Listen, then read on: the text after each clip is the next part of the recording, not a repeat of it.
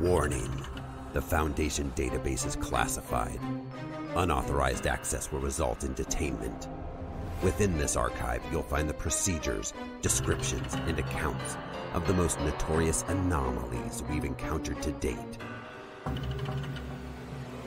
Secure, contain, protect.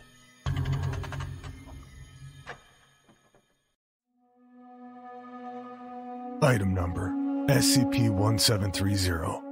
Containment class neutralized. Special containment procedures. A circular perimeter has been established 2 kilometers from SCP-1730, and a quarantine zone has been established 1 kilometer from SCP-1730. Personnel who are to enter SCP-1730 must first undergo Class 7 hazardous contact preparation measures, including the application of a modified Maxwell-hardened hazardous material reinforced airtight suit. The application of these protective measures may only take place at the Provisional Site 23 quarantine main gate. Individuals attempting to exit the quarantined area must first submit through decontamination protocol as administered by the quarantine security staff. Individuals failing to meet the quarantine extraction perimeters are to be held for further decontamination or, in the event decontamination becomes unfeasible, termination. Containment Update 1/17/2016. Dangerous biological and cognito-hazardous entities have resulted in high casualties of security rescue teams. Mobile Task Force Zeta-9, Mole Rats, have been assigned to all current exploration efforts. Containment Update 2/1/2016. Due to information gathered by Foundation surveillance teams, exploration and recovery efforts into Site-13 are no longer indefinitely suspended. Details will be available on a need-to-know basis. Assigned Mobile Task Force units will be alerted by their superior officers. Containment Update 5/15/2017. Mobile Task Force Apollo 3 Game Wardens and Tau 5 Samsara are activated and assigned to exploration of SCP-1730. See Addendum 1730.8 for details. Containment Update 6/22/2017. Due to the events detailed in Addendum 1730.9, SCP-1730 has been reclassified as neutralized. Additional research efforts are ongoing. Notice: the following documents are as SCP-1730 appeared before its reclassification as neutralized. Some inconsistencies may persist. Description: SCP-1730 is a large complex of structures, 15 kilometers northwest of the U.S.-Mexico border, within Big Bend Ranch State Park that was discovered on June 5, 2015. Due to the isolated nature of the complex and the low survival rate of individuals who come in contact with it, it is possible that SCP-1730 had been previously discovered but unreported. SCP-1730 bears identifying marks and contains documents to support the claim that SCP-1730 was at one point Foundation Site-13, originally located near Nome, Alaska. This conflicts with current records, which show that Site-13 was a project that, while intended to be constructed in Nome, was scrapped for the larger and more advanced Site-19 and never completed. Flora located on-site have been tracked back to those native to the Alaskan region. How SCP-1730 came to be at its current location is unknown. SCP-1730 is in a severe state of disrepair and appears to have been left abandoned for an extended period of time. The site power generators continue to operate in a damaged state, despite a number of fuel leaks and fires throughout the facility. This has resulted in intermittent power failures throughout the site, hindering exploration and rescue efforts. The origin of SCP-1730 is unknown, as is the nature of many of the anomalous entities contained within. It is confirmed that the 2nd through 15th basement levels were utilized for entity containment, though the state of that containment has deteriorated significantly. It is believed that a contingent of human survivors exists somewhere deep in the lower basement levels of the facility. Messages written in English have been discovered throughout the site, consisting of warnings such as "danger" and "death here," and other messages such as "not my body" and "bleed." A recurring message, "What happened to Site-13," has been found in several different locations in the basements. Several logs of data have been collected by the remaining functional site terminals, the relevant data of which is contained in the addendums below. Worth noting is that inconsistencies exist between the logs and what has been determined through exploration, including site layout, staff makeup, and contained anomalies. Addendum 1730.1. Recovered log. 1/12/2016. Team, Mobile Task Force D12, codename Mudslingers. Assignment, Site-13 Recovery. Lead, D12 Alpha. We found it. Watched it kill Daly earlier. Crawled right into his mouth, and next thing you know, Daly's got blood leaking out of his ears. Puking it up, shitting it out everywhere. Blood looked funny, too. Too dark. It was running out of his hair, like through the follicles. His hair fell out right with it. Once it was over, the thing that crawled inside him crawled back out with a buddy. One of them, can't say which, drinks up all this blood like a leech.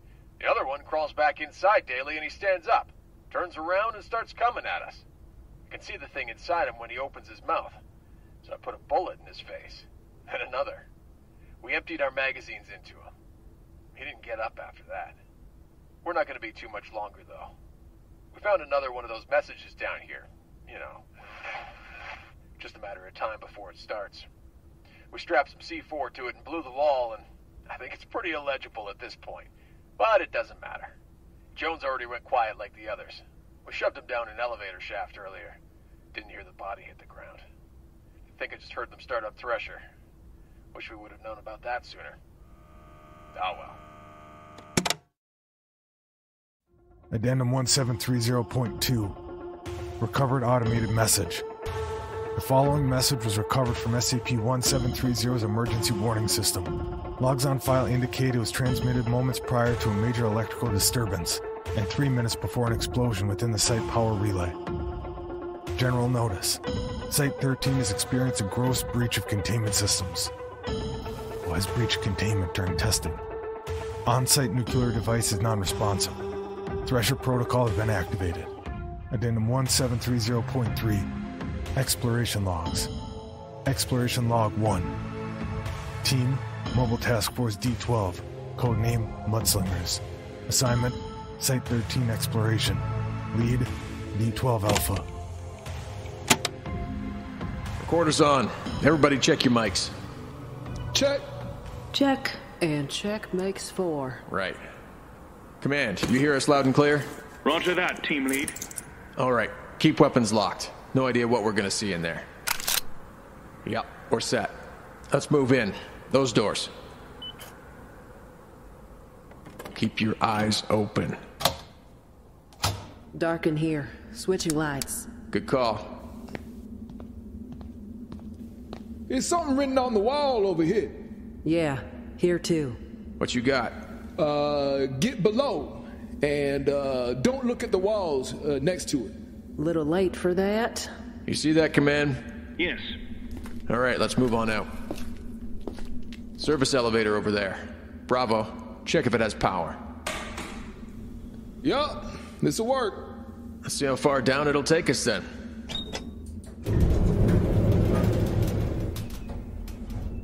And away we go.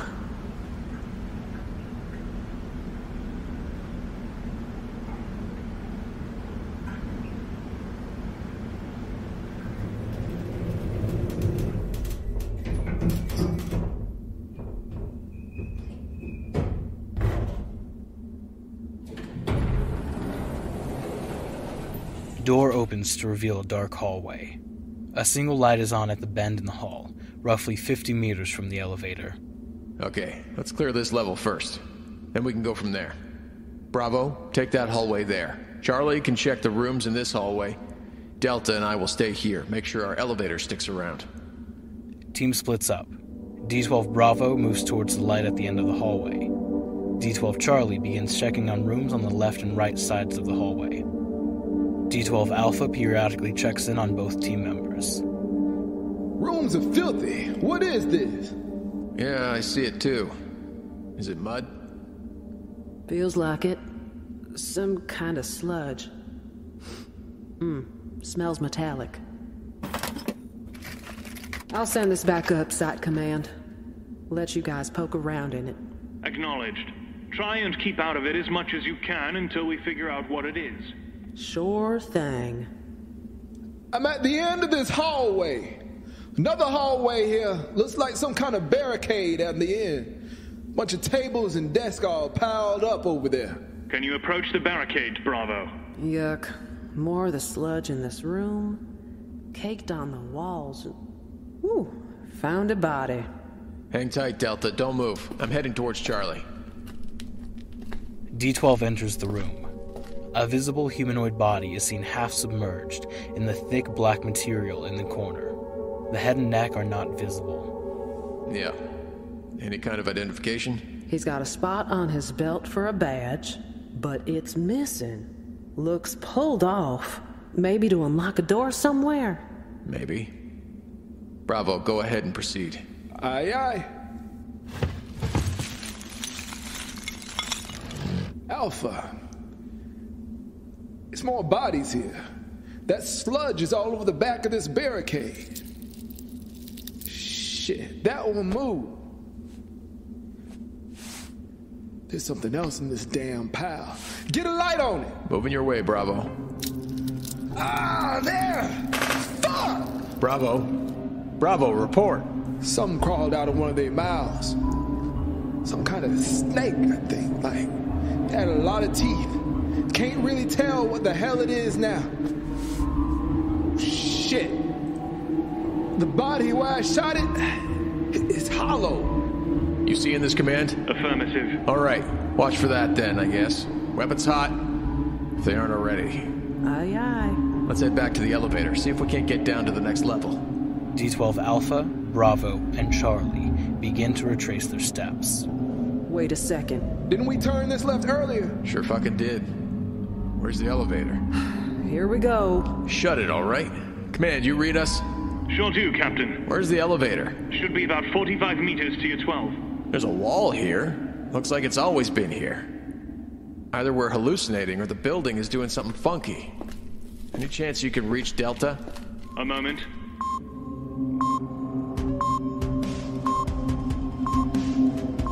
No go. Ah, shit. All right, let's find another way out of here then. D12 team proceeds down the hallway. Notably, the hallway is much longer than any hallway seen on recovered schematics of the site. I'm seeing something else on this door. What's that? Says silence. We trying to check this? Not a containment cell, right? Just another office door? This whole floor just looks like offices. All right then. Get in there. It's locked. I can't get it open. Knock the door down then. You hear that? 1, 2, 3! Fuck! D12 Bravo kicks down the door. Video records 3 frames of a naked human with what appears to be fire burning out of its ears, staring fearfully at the door. There's an intense white light, and the sound of searing meat. All camera lenses are damaged and become non-functional. All microphones, except for that on D12 Charlie, stop working. What happened? Alpha? D12 team? Site Command attempts to communicate with D12 team for an additional 30 seconds before realizing that D12 Charlie's mic is still operational. D12 Charlie, can you hear us? This continues for 43 seconds. D12 Charlie. A dull, low, approaching sound accompanies this. D12 Alpha. Bravo. Anyone? Mic cuts out suddenly. D12 is unresponsive. Oh, shit. Hey, Site Command. D12 Delta. Where are you right now? By the elevator. I assumed our radios had just stopped working down here. I'm just waiting for everyone else to get back. The rest of the team is compromised. Hang on. We're trying to establish a link to your video. No need for that. It's probably just interference. Can you send a team down here to get me? Hang on. Video coming up. Got it. You. Mounted cameras on Delta's equipment have seemingly been discarded and changed locations. Instead of the hallway Delta was last reported in, the camera feed shows a large utility room. Boilers are visible in the near distance, and a wall appears to have been caved in. The camera is looking up at D12 Charlie. Who appears to be hanging upside down. Their features are stark white and unmoving. Their face is covered in blood that looks to have originated from their mouth, nostrils, and eyes. A large object is seen moving quickly behind D12 Charlie, accompanied by the sound of slithering from many different sources. D12 Charlie opens their eyes.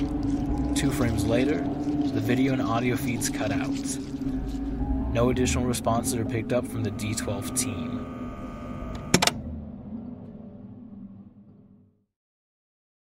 Exploration Log 3.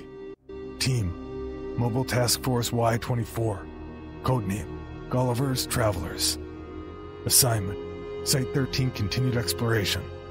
Lead, Y-24 Arizona. Note, initial exploration of the main site structure proved too dangerous for an additional attempt without additional resources. The only remaining mobile task force on hand was MTF Y-24, a 3-man team who was charged with entering the site power station and assessing the damage. Coming online. Video and audio feeds for all 3 members come online. Ahead of them is the entrance to the SCP-1730 power station. You can hear us? Affirmative. Good. Anything we should know? Thermal scans read one of the cores as being superheated. Might be on the verge of an explosion.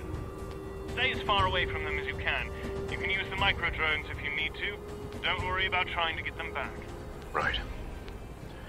Okay, good. Let's get on. Y-24 team enters power station. First room appears to be a security station. There's our first problem. Doors are locked. These are pretty solid, too. Is that glass bulletproof? Check it. Guess that answers that. Command, are we cleared to use explosives in here? Negative. Structure is pretty weak all over. You'll risk caving yourself in. Well, shit. There's no other way in. Hang on. We have anybody on site with a level 4 clearance card? One that can override breach lockdowns. Dr. Edwards is with a team over at the containment bay. No, it'd have to be somebody older. Edwards has only been around for 10 years? Somebody who's had the clearance for a long time. Stand by. Director Jameson is currently on assignment at Site 65. That's 3 hours from here. We won't... No, you've got the right idea. Get Director Jameson on the phone, Command. Ask him what his clearance code was in... When was Site 19 built? 1960? Stand by. All right, you ready? Go ahead. Delta Alpha 7899. Well, I'll be damned. Hello, Researcher Jameson. Will you look at that? We'll send the Director your regards. Please do. Good work, 1. Let's get in here. Can you see the damaged core? No, they all look fine. Let's switch to the thermal lens. There it is. Are we missing something? That core looks fine. We need to get closer to it, guys. Right. Releasing microdrone, Command. Y-24 Arizona releases a microdrone. Drone approaches power station cores and begins to circle them. 12 cores are accounted for. 7 of them are damaged beyond repair. 3 have not been brought up to power, and 2 are operational at full capacity, which, aside from its abnormal temperature, shows no other signs of damage. It looks fine. Can you get closer to that, Captain? Sure. Y-24 team approaches the superheated core. Temperature readings begin to rise as they grow closer. What's this shit? It's really thick. Is that sludge? Some kind of waste? Try and avoid that, team. Captain, can you get a vial of it on the microdrone and send it back out the way you came? Yeah, hang on. 2. Grab 1, Yeah, you've got it. Samples on the way, Command. Thanks. Be careful, guys. Try and get around to the other side of it. I'm over here. Nothing looks... Oh, fuck. Look. Jesus. Y-24 camera shows no fewer than 10 human bodies, bound to the side of the superheated core with wire. All of the bodies appear similar to the bodies found by D12 team. Stark white, blood leaking from all orifices, and non-responsive. Something written underneath them. Is that blood? What happened to Site 13? These lines don't run to the main structure. See here? They're running below us. Any kind of identifier? Let me see. Yeah, They're all labeled body pit. They run straight into the ground over there. Looks like we're going below then. Command, you copy all that? We do. Just received your sample back as well. Going to get a report on that in just a few minutes. Alright, good. Let's get down there. There's a stairwell over here. Y-24 team approaches stairwell and begins to descend. Lighting zaps in the stairwell and all team members switch on their shoulder lights. This has been pried open. Looks like somebody was trying to get out? Not in. Something else written on the wall here. Fuck SCP. That's polite. You smell that? Fuck, yeah. That's disgusting. What is it? Whatever is on the other end of this hall, I'd imagine. Watch the blown radiator here, guys. Team, take note that we are losing video feed. Something's interfering with our signal here. Roger that. Audio feed cuts out. Positioning system stays active for a few more moments as Site Command attempts to reconnect with Y-24 team. Intermittent communications are received for an additional 15 minutes. Some of these are human. That same... It's all over the inside. That black shit. Smells like iron. Something crawled out. Look. Do you hear that? We need to get... There's a light over there. Can you see it? Hello? Are you okay? Do you need help? We can get you. Audio cuts completely. Recovered efforts are halted. No communications are received from Y-24 team for an additional 24 hours, after which the team is determined to be lost. Samples that were returned with the microdrone are revealed to be blood and power core residual runoffs, mixed with an unknown kind of additional biological matter. Study into the substance is ongoing. After 1 week, Y-24 Arizona's video feed became active again for 13 seconds. No audio is transmitted, and the video shows a group of humans standing in a circle, looking down at a table.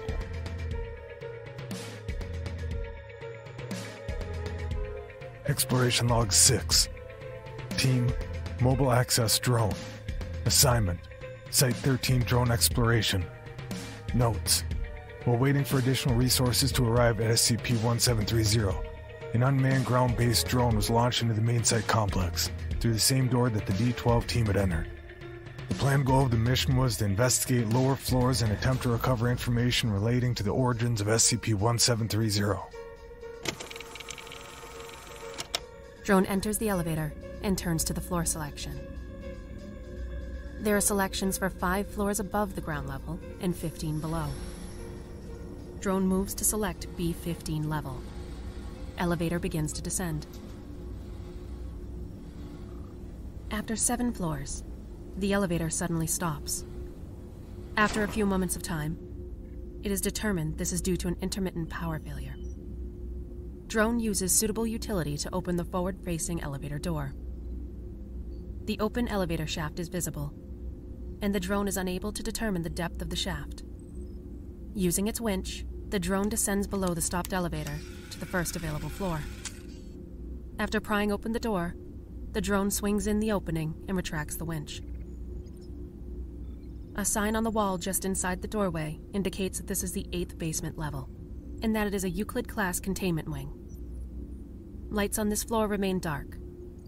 The drone is instructed to move down the main hallway and look for a suitable area to descend to the next floor. Drone moves towards a side hallway and is instructed to explore down it. It is noted that a number of messages are written on the walls, including, "Don't look at the walls," and "Kill the quiet ones." After inspecting a number of rooms and finding them to be only empty offices, the drone returns to the main hallway. Drone ceases movement upon seeing a large, vaguely humanoid entity standing near the end of the hallway. This entity appears to glide slowly down the hallways, seemingly not noticing the drone. After it passes, the drone is instructed to follow the entity. The entity enters a maintenance closet near the end of the initial hallway. Drone observes as the entity extends a long arm from beneath its outer layer and touches the floor.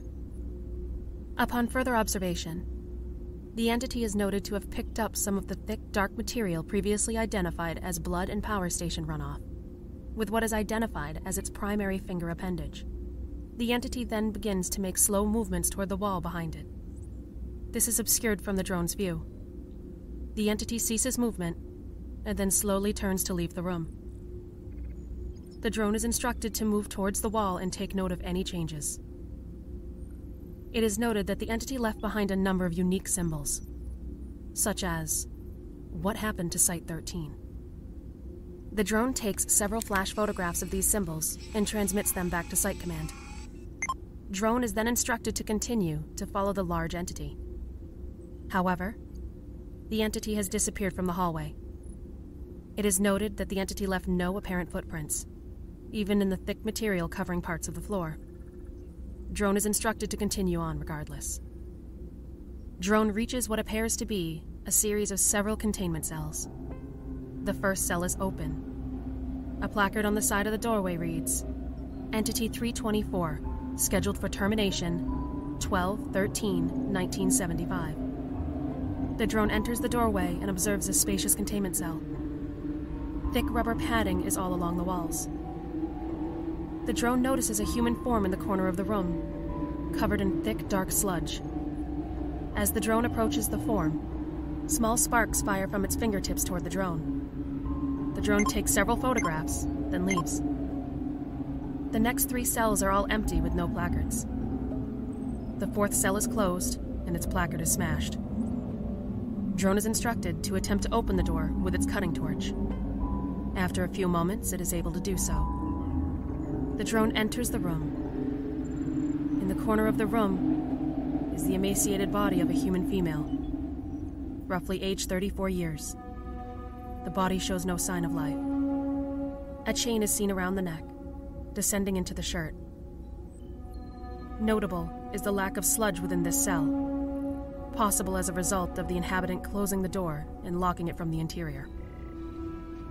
The drone searches the corpse for an identification badge and finds one. The name reads Jack Bright. Drone is then instructed to search the neck chain, but the chain is discovered to be broken. The drone then leaves this room. The drone traverses a short way until it finds a stairwell. The drone descends to the next floor. A sign by the doorway reads 5th floor.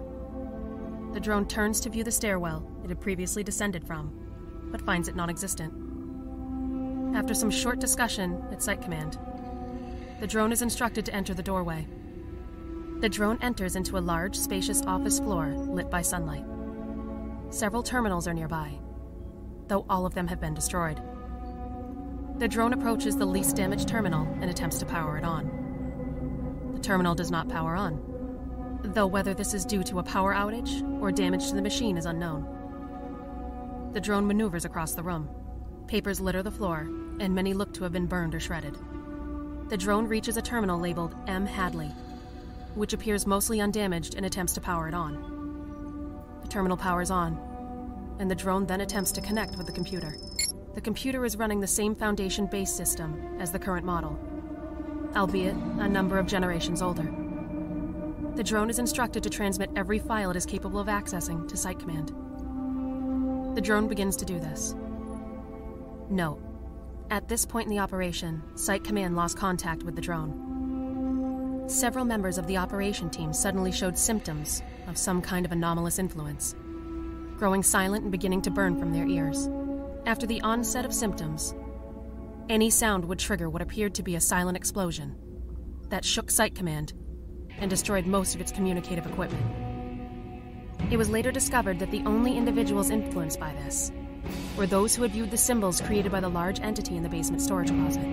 Further examination by Foundation cognitohazard specialists and screening technology ascertained that the symbols themselves were a sort of pyroclastic cognitohazard. Any individual becoming aware of the symbols would inevitably succumb to the effects of the hazard, making any additional exploration of the site hazardous. The drone was left unattended for several days thereafter, though it did complete its task of transmitting the terminal contents. The contents of this search can be accessed in Addendum 1730.5. Attempts to reconnect with the drone were unsuccessful, and drone surveillance of the site from outside of the building showed that all the floors above ground level, in the primary structure, were entirely empty. The drone was not located.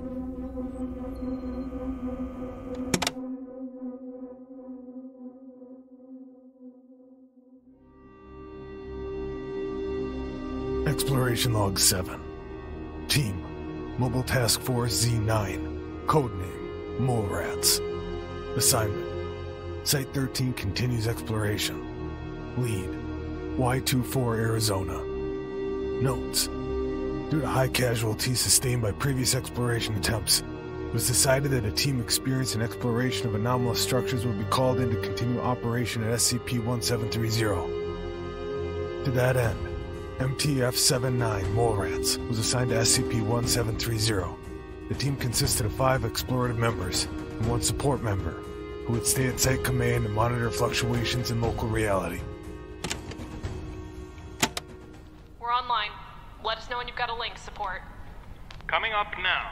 I'm loading your displays with what should be a pretty accurate map of what you should see in there, but... Don't bet on it, right? Like always, it's fully possible that there's a type green in there, alongside the other nasties. Alright, Command. What's the worst of it?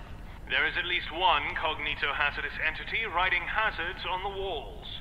Your displays should be able to filter out any and all messages written on the walls, so we don't take any chances. As for the rest, it's a containment site. Awesome. There you have it, guys. Load up. Let's get in there. Yes, ma'am. Z9 team enters the main structure, but search the upper floors first. As observed by the flying drones, the floors are empty. There's no sign of the previous exploration drones. We're clean here. How are we looking, Command? Holding steady, Hollis. Nothing out of the ordinary. Tell Rocky that they need to adjust their channel frequency. I'm having trouble connecting to that module. Will do. Rocky, check your frequency. You're falling out. Roger. Team descends to main level. After ascertaining the functionality of their hazard-blocking displays, the teams move towards the descending stairwell instead of the service elevator. Going down now. Starting to see some of that sludge. Any idea where it comes from? Part of the mixture is power station runoff, but it's mostly blood and some other biological residue, like pus. As for where it comes from, your guess is as good as ours. Guess that's what we're here to find out. This stuff doesn't stink like you think it would. Just smells like pennies. Tighten up. We're going into the dark. Team descends several levels until they reach 6th basement level, marked as Euclid Containment Wing. Z9 Hollis motions to enter the floor. Lots of bodies in here, Cap. I see them. Not all human, are they? Nope. They've all got that look to them, though. From the briefing. Blood on their faces. Stay alert, guys. Team moves forward for a short time, investigating the mostly empty floor. Suddenly, a rumbling is heard. All team members stop and wait for the noise to end. There's a crash, and Z9 Rocky shouts. Ah! So what was that? Came from below you. Notice any structural damage? Sure fucking did. Floor collapsed under Rocky. He's down below us. I can see him. Rocky, you read me? Yeah, Cap, I'm alright. I'm alright, but my leg is pretty fucked. I don't know if I can get up. Alright, stay there. We're gonna get down to you. Astoria, stay here with Rocky. Forrest, move with me. Let's find a stairwell down. Hollis, something fluctuating below you. You copy? Z9 Hollis does not respond. Site Command also attempts to communicate with Z9 Team, but fails to do so. Communications continue to be transmitted from the team. Where are they? Should be on their way. Any way you can get down here? Not without breaking my legs. You sure? I think I can hear something down here. I can't hear anything. It's probably just the pipes. Fucking pipes. From Z9 Rocky's perspective, the floor is shrouded in darkness beyond 4 meters. The only illumination is coming from the floor above. No, it's definitely something. It's... Fuck. Astoria, it's slithering. There's something down here. Hang on, mate. Hollis, you read me? Hollis? Forrest? Anybody? God damn it. Astoria, it's right here. I can hear it. Get the fuck away from me, you slimy asshole. I said get the fuck back. Don't shoot anything, Rocky. You'll... Xenon Astoria's camera observes what appears to be a black, leech-like creature, approximately the length and width of an adult human arm, moving slowly towards Z9 Rocky. Z9 Rocky continues to fire wildly, causing Xenon Astoria to run behind the opening in the floor for cover. Suddenly, the gunfire stops, and Z9 Astoria looks back over the edge. Rocky. Jesus, fuck. The creature has now entered Z9 Rocky's open mouth, and is moving slowly down his throat. Z9 Rocky's mic picks up muffled cries, and a low grinding noise, like chewing. Z9 Astoria aims their weapon at the creature and fires, missing it when Z9 Rocky twitches. Z9 Astoria fires again, striking Z9 Rocky in the arm. Oh, fuck! Oh, Hollis! Permission to fire on Rocky! God damn it, Captain! Permission to fire on Rocky! Fuck! Fuck! Rocky! Z9 Astoria raises their weapon and fires at Z9 Rocky. There's another rumble, and the ground beneath Z9 Astoria gives way. Z9 Astoria falls onto the concrete below and is crushed by additional falling debris. Z9 Astoria's camera and microphone disconnect. Z9 Rocky's microphone continues to pick up Z9 Rocky's choking and vomiting for an additional 5 minutes, after which Z9 Rocky grows silent. Another leech creature emerges from his mouth and disappears. Z9 Rocky stands and picks up Z9 Astoria's weapon. Z9 Rocky's camera disconnects. Note: at this point, Z9 team was in full disconnect. 2 members were assumed KIA, while the other 2 were not accounted for. After 3 hours of non-communication, Site Command contacted Overwatch Command to request a full stop to all exploration efforts into SCP-1730.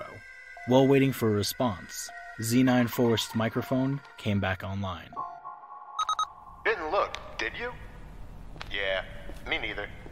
Cap? It was over there against that wall. Is it not there anymore? I can get it open. We need fucking bullets. I think they're gone. Yeah, but I don't want to wait around for...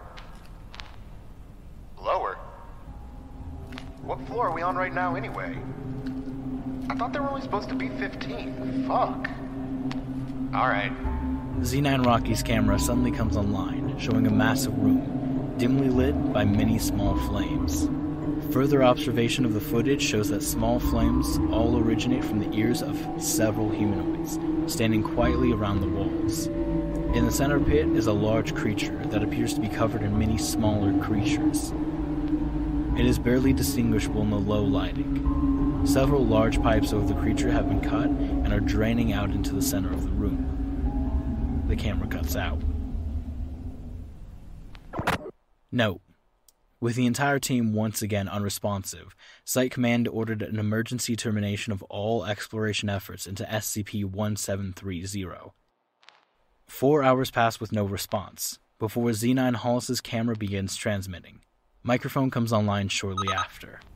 Z9 Hollis is standing in a very tall room, looking at some kind of large and intricate machine.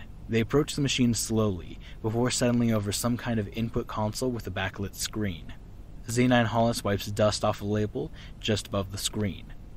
The word Thresher is clearly visible. Z9 Hollis' hands hover over the keyboard at the console. Another distant sound can be heard at the microphone, later identified as footsteps. Z9 Hollis turns quickly to face the darkness behind her. As she turns, her shoulder-mounted light strikes something on the machine behind her and goes out. The footsteps grow closer. Z9 Hollis begins to breathe heavily and starts running through the dark. She trips and falls, and the noises begin to close in. Z9 Hollis' camera disconnects. No additional transmissions are received from the Z9 team. Addendum 1730.4. Recovered data from Power Station Terminal. Dr. Hadley, as you can see, the power output to the Thresher device has been adjusted to your specifications. At your command, the reactors will surge the full 55 GW required to activate the device. Like I mentioned in our previous correspondence, the reactors will likely not survive this kind of power surge. The core dedicated to the body pit might, given its reinforced construction, but there will likely be significant damage to all the rest. Additionally, and you'll forgive me for speaking out of place since I'm not assigned to the Thresher device, but the device is still wildly unstable. The tests have been encouraging on smaller subjects, and it might someday be an applicable piece of technology, but at this moment it is only considered a measure for very final attempts. Utilization of the device could make local reality unstable here, as well as wherever the device ends up. In other words, I hope you know what you're doing. Addendum 1730.5. Collected data logs. The following data logs were collected by the mobile access drone sent into SCP-1730. Dear Dr. Hadley, we have received your communication and thank you for taking the time to contact us. We have considered your request, but at this time we cannot approve any transfers. If you are at Site 13, you are there because of your superb level of professionalism and aptitude in your profession, and we cannot afford to have you anywhere else. You may speak to your site pharmacist about an amnestic regimen if you like, but we will not allow you to transfer from Site 13. As for your concerns about Director Emerson's mortuary protocol, we understand your complaints. However, you must understand that anomalies, especially those classified as humanoid, are not human beings.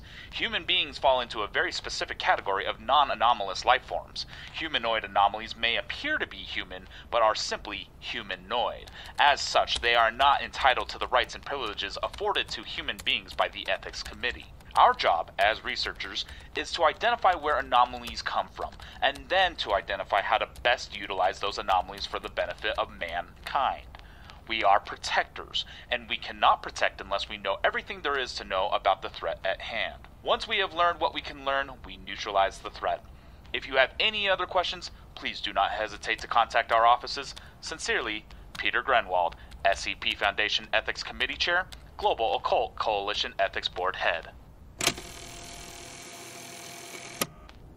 Test log, Entity 3421. Administrator, Dr. 1343. Test purpose, to identify Class 8 entities' ability to bend reality while exposed to dangerous conditions and to Scranton Malleus inhibitor device. Use of SCP-2412 to reanimate entity between tests.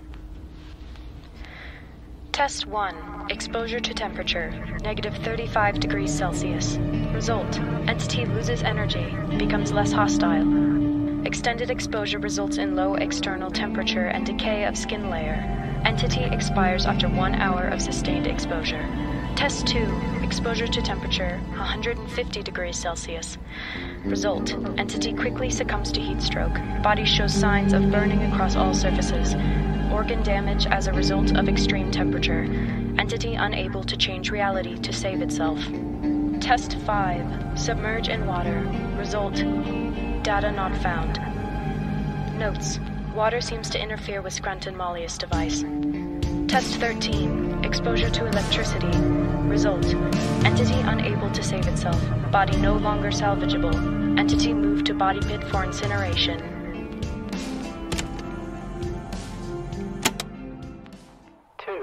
Engineer 242.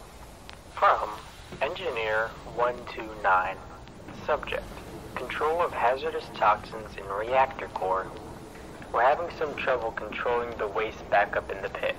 The runoff is supposed to be piped off-site, but it keeps getting sucked back up in the air intake into the reactor. The stuff is seriously toxic. I don't want to send any of my guys in there to clean it up. Either we shut off the reactor long enough to go down there and clean it up by hand, or we're going to have a pretty serious issue here in a while. Dr. 720. Summary of events. Entity showed unwillingness to submit to further testing, and as such, was swiftly terminated by way of electrocution. Entity moved to body pit for incineration. Noting here that additional orders have come in from Director Emerson requesting a full-scale termination of the entire humanoid wing. Those will be processed at your convenience, and we can begin to empty out those floors. Sincerely, Dr. 720. To Dr. Hadley, from Engineer 242. They took your leech boy down to the pit today. I made sure to alter his termination record accordingly, and made sure that output is still blocked up. I don't know what you've got planned for him, but that pit's pretty noxious now. It's not going to be good. Director Emerson. Before we get started, let me just say that number thing was always bullshit. If you want to properly dehumanize your researchers, you put them in cubicles. The numbers were a joke from the beginning. If you're reading this, then you're left with a decision. What did you think was going to happen, throwing the bodies of anomalies into that pit? Did you think that their being alive made them anomalous? Hell, being alive is the least anomalous part of our humanity. I thought you might have seen that, but then things have changed. The containment breach was my fault. I won't lie to you. In my research, I had the pleasure of analyzing a young boy. His name was Elijah. He subsisted only on blood, and he could siphon it through others with his mouth, right through their skin, like a leech. He had no mental capacity beyond 2 years, and yet he deserved the same chance to live as the rest of us. He did not choose to be the way he was. And then you decided to have him burned like the rest of them. So I modified his record. The fires of your pit wouldn't have incinerated him, just agitated him. And that sludge that's been building up, I'm glad you cared to get it cleaned up. I'm sure you're glad too. It's pretty awful down there. Anyway, your decision. The containment breach was inevitable, and whether it was something that crawled out of the pit that did it, or my hand on a button, makes no difference. You have a choice to make. Either stay your course, and certainly be devoured by the creatures you have been torturing for the last 15 years, or activate the Thresher device and hope it dumps you out in a more hospitable reality than your own. Either way, our world will be rid of you and your filth, and we'll be better for it. This is your death game, Bellion. You made your bed, and now you get to die in it. Sincerely, Hadley. P.S. I don't know if you even remember when this picture was taken, but I'm sure you'll recognize your own face.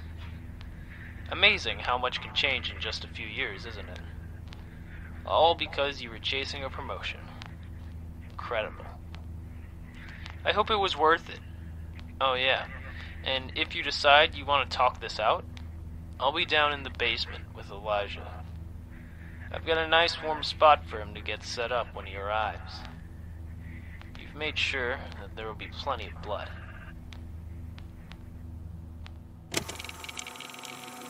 Addendum 1730.6. Received audio transmission. The following audio transmission was picked up on monitoring equipment on the morning of February 1st, 2016. The transmission, both speech and an encrypted signal that followed, has been repeating on a continuous loop since it was first detected. The contents of the transmission are accessible below. Hello, my name is Dr. Scott, and I'm a researcher within the SCP Foundation Site-13 Temporal Studies Division. Myself and my team were abandoned within Site-13 during a recent catastrophic event, the full details of which we do not know. We are currently surrounded by hostile entities and other hazardous anomalies. Of the original 30 members of my team, only 12 remain. To any Foundation operatives listening on this channel, we are asking for assistance. Our supplies are dangerously low, as is our ammunition. Without aid, it is unlikely that we will last more than another month, Following this message will be an encrypted, adjusted BMS transmission, decipherable by standard 1980s Foundation technology. The information within that transmission will contain our location, as well as we can describe it. The transmission is wired by dead man switch to myself, and will be played on a continuous loop until such time that I die. Please, help us. Addendum 1730.7. Updated Exploration Memorandum. In light of recent information gathered by Foundation surveillance teams, it's been deemed pertinent to once again send exploration and recovery teams into Site-13. By order of Overwatch Command, SCP-1730's containment procedures have been updated. Mobile Task Force Tau-5, Samsara, is currently under consideration for deployment. Details to follow.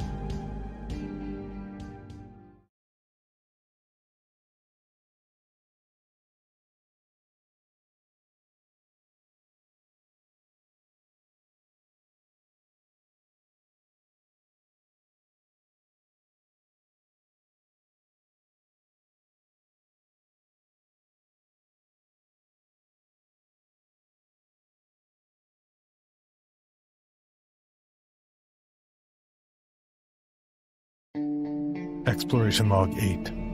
Team, Mobile Task Force Apollo 3. Codename, Game Wardens. Assignment, Site-13 continues exploration. Lead, AP3 Ross. Radio's live. Everybody good? Hang on. 60 seconds to insertion. Copy. Vigo, you good? Yeah, I got it. We set? We're good. Alright, stay cool, keep your lights on. If you see anything suspect, hit your visors and give everyone else the heads up. Remember, the internal topography of this place is unstable, so there's a pretty good chance we'll get separated. If we do, stay put until the place stabilizes, and somebody will come pick you up. Use your broadcasters if nobody's responding, and shoot anything that moves. Unless it's one of us. Probably. Then definitely shoot. 30 seconds to insertion. Houston, you take lead. Our information suggests this entrance leads down a pretty long staircase, but there shouldn't be any other doors we encounter until we hit the bottom. So we should be more or less safe until we get there. Got it? Got it. Any other questions? Hollow, you're quiet back there. I'm good, boss. Alright, that's what I like to hear. 10 seconds to insertion. Here we go. Game Wardens, you are clear to begin operation. Let's roll.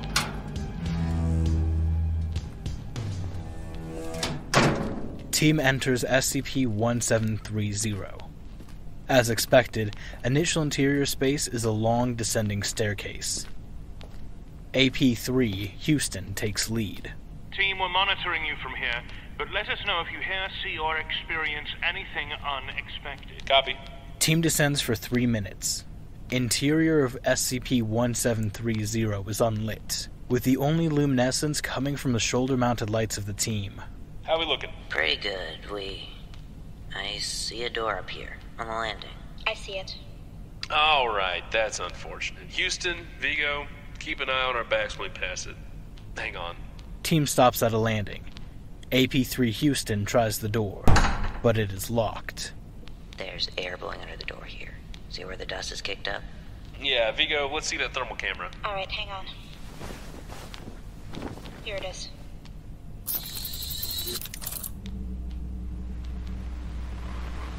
Yeah, no, I don't... Not even going to begin to fuck with that. Let's keep going. Team lead, you copy? Is everything alright? Yeah, we're good. Still descending. Affirmative. Just got some static. Wanted to make sure you were good. Team descends for 2 minutes. Light. Look. Yeah, Command, there's a light up ahead. Might be our exit. Eyes open. Shit! Whoa, what the fuck is that? God damn it. Alright, Command, be advised that the bottom of this stairwell is just... missing. I don't know where the light we saw is coming from, but we go down about 3 more steps and we're in some sort of void. I don't see a bottom to it.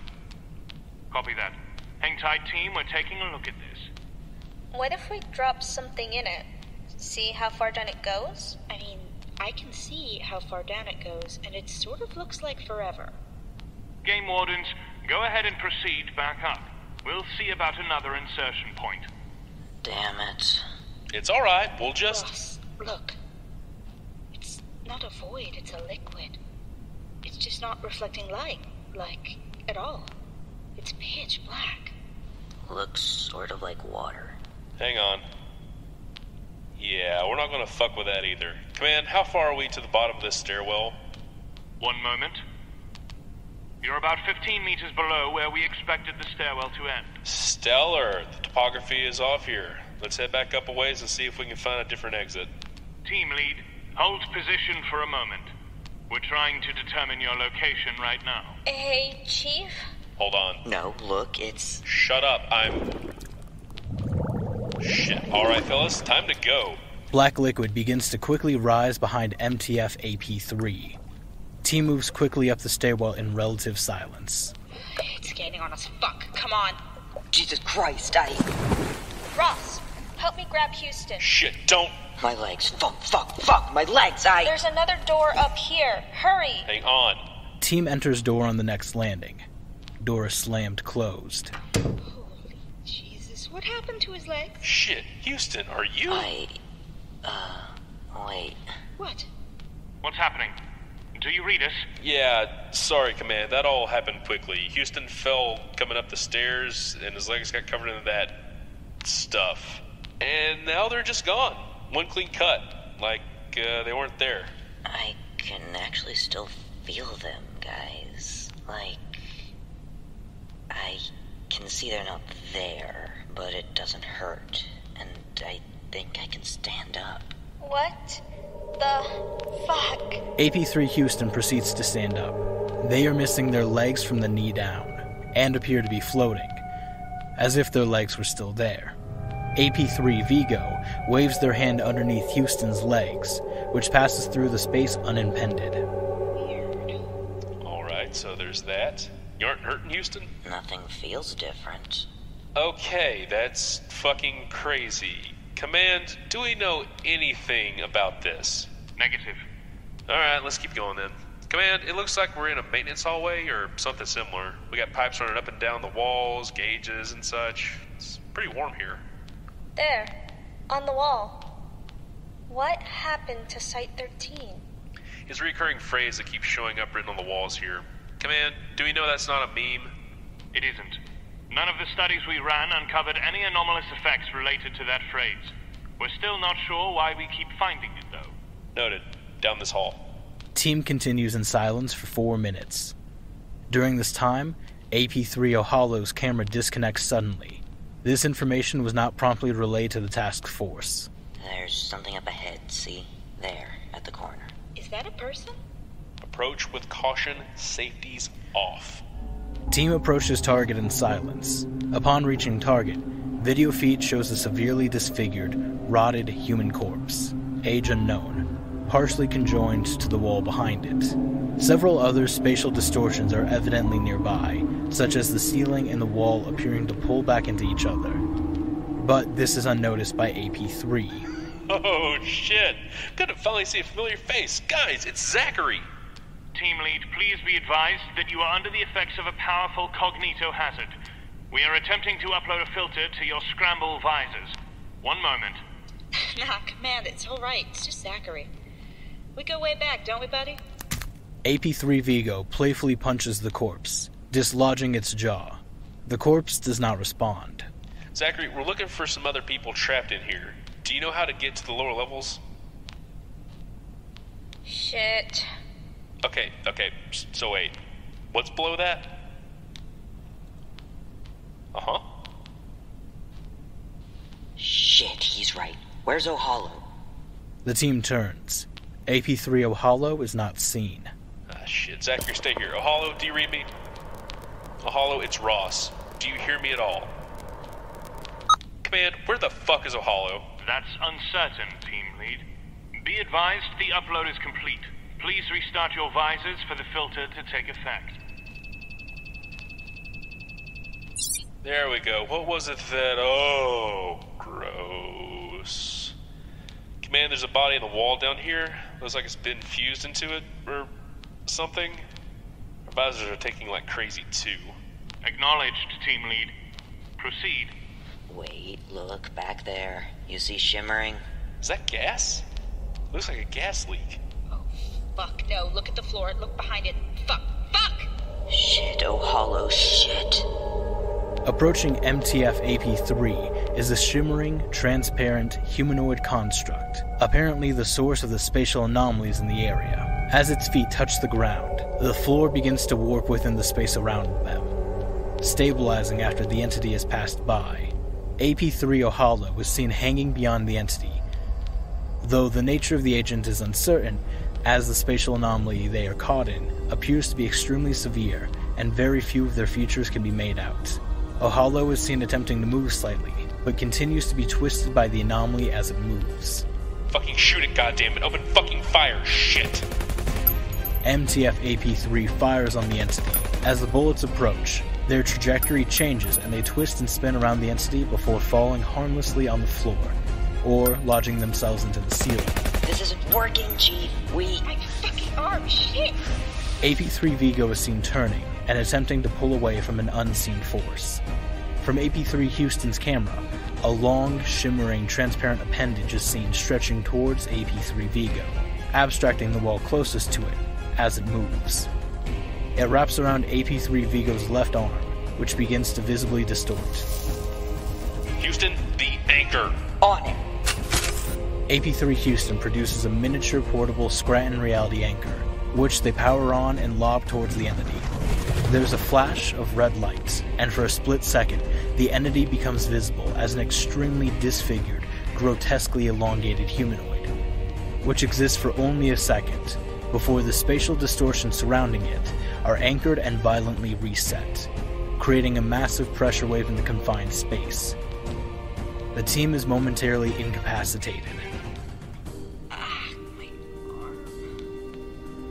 AP3 Vigo's left arm is bright red, but otherwise unscathed. AP3 Houston assesses it. The color will go away. That's just the anchor cooling down. You good? Yeah, I'm alright. Thanks. Jesus. Ohollow? Ohollow, are you there?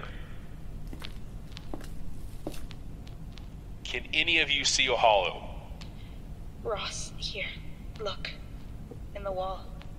As dusk clears, AP3 Ohollow becomes visible, partially fused with the wall, ceiling, and floor across 10 meters of hallway. The agent is unmoving. Labyrinth twists. Minotaur is mad. The lake is clear. Holds a secret. God. Command, do you read me? Hello? We read you, Team Lead. We've lost Ohollow. They're in the wall. Do you want us to proceed? One moment. Team Lead, do you feel as if returning to the surface will be more dangerous than continuing your mission? I have no way of knowing that. We have no way of knowing what's in here. Everything in here is so fucked, it's incredible. I don't even know if we could get back if we wanted to. None of the other teams have they? That is correct. Honestly, whatever happens down here can't be any worse than whatever we'd see on our way back. Probably doesn't make a difference. Whatever, let's keep going. Affirmative. Team Lead, we are preparing another team to evac you in the event that you reach your target. Insertion time is in 4 hours. You're sending another task force in here? What idiots volunteered for that gig? Samsara. Oh. Alright. Cool, I copy. Team continues on for a short time, unimpeded. They pass through several other areas, including a ransacked infirmary, a cafeteria space melted into slag, and a wing of containment units identified as Olympia class, that are no less than 100 meters in height. Eventually, the team enters a room off of the main hallway that appears to be a telecommunications center. A single television is illuminated on the wall across from them. This is weird. Stay cool, guys. Search this room, see if there's anything we can collect they could use topside. These terminals have power. I'll collect a backup. There's a sound on the other end of the room, like static. Vigo and Houston move towards the illuminated television. Is something broadcasting through this? The screen flickers, and an image appears. The interior of a standard containment cell is shown, though it is devoid of any comforts or belongings. A single red light behind the camera is on, poorly illuminating the space. A long figure is seen huddled in the corner. Hang on, is that? Holy shit, it is. What is it? It's Bobble the fucking clown. At the mention of its name, the figure in the corner looks towards the camera. What do you want? Who is it? Jesus. My name is Carter Ross. I'm an agent with the... Actually, hang on. Who are you? The figure shifts sideways, and more of its body becomes visible through the darkness. The red light illuminates its eyes, though little else of the figure can be made out. You're different. You smell different. You know I can smell you even from here. You don't know that, though. They did, but you're not like them. They went to great lengths to figure that out. They knew. They know. They will know. A teammate said you're Bobble the Clown. That right? The figure slides slowly across the wall of the cell, just out of range of the red light. Its movements are noticeably erratic. It comes closer to the camera. They had a number for me once, when I was Bobble, but your friends didn't like the number. Said we identified with the numbers.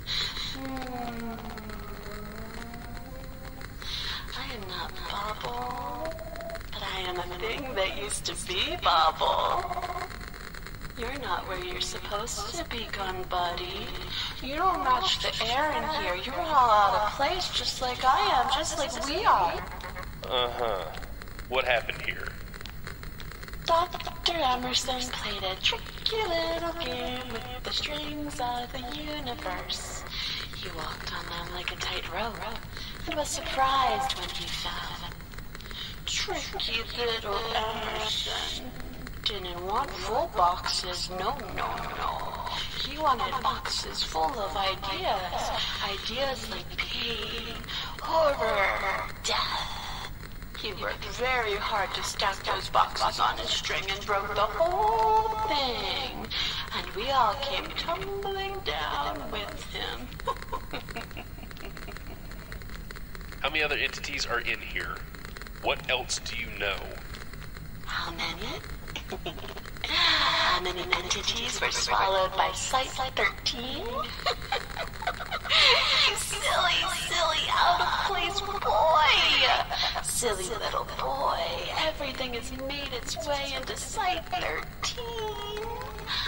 If the Foundation could find it and the Coalition could catch it, it was fed into the meat grinder down here. Everything. They mulched us all if there was nothing to gain. Some got lucky. Bobble got lucky. Stuffed in a funny box and experimented with. To see what sounds we made when we wanted to die. Others were not so lucky. They burned the library, you know. Held it upside down like a can of soup and let the contents run out into the furnace and burned the whole place up. They did other things too. Worse things. Dr. Emerson liked it. He watched it all, every time. What worse things? The unidentified figure approaches the camera and comes fully into view. Illuminated by the red light, a significant portion of its body is distorted by video static that moves as it moves. The static appears to be cutting into the tissue of the figure's body, creating large lacerations that ooze a dark yellow fluid. As it moves, the figure appears to be sloughing off large portions of its mass, which are replaced by static. Half of its face sloughs off as it nears the camera, and one eye becomes shrouded in static. Every worse thing. Chief, we're picking up something on the radio. I think it's a survivor signal. We must be getting close. Alright, let's keep moving. Have fun, boys. Don't let the dead bugs bite. If you see Dr. Emerson down there, tell him Bobble the Clown says hi.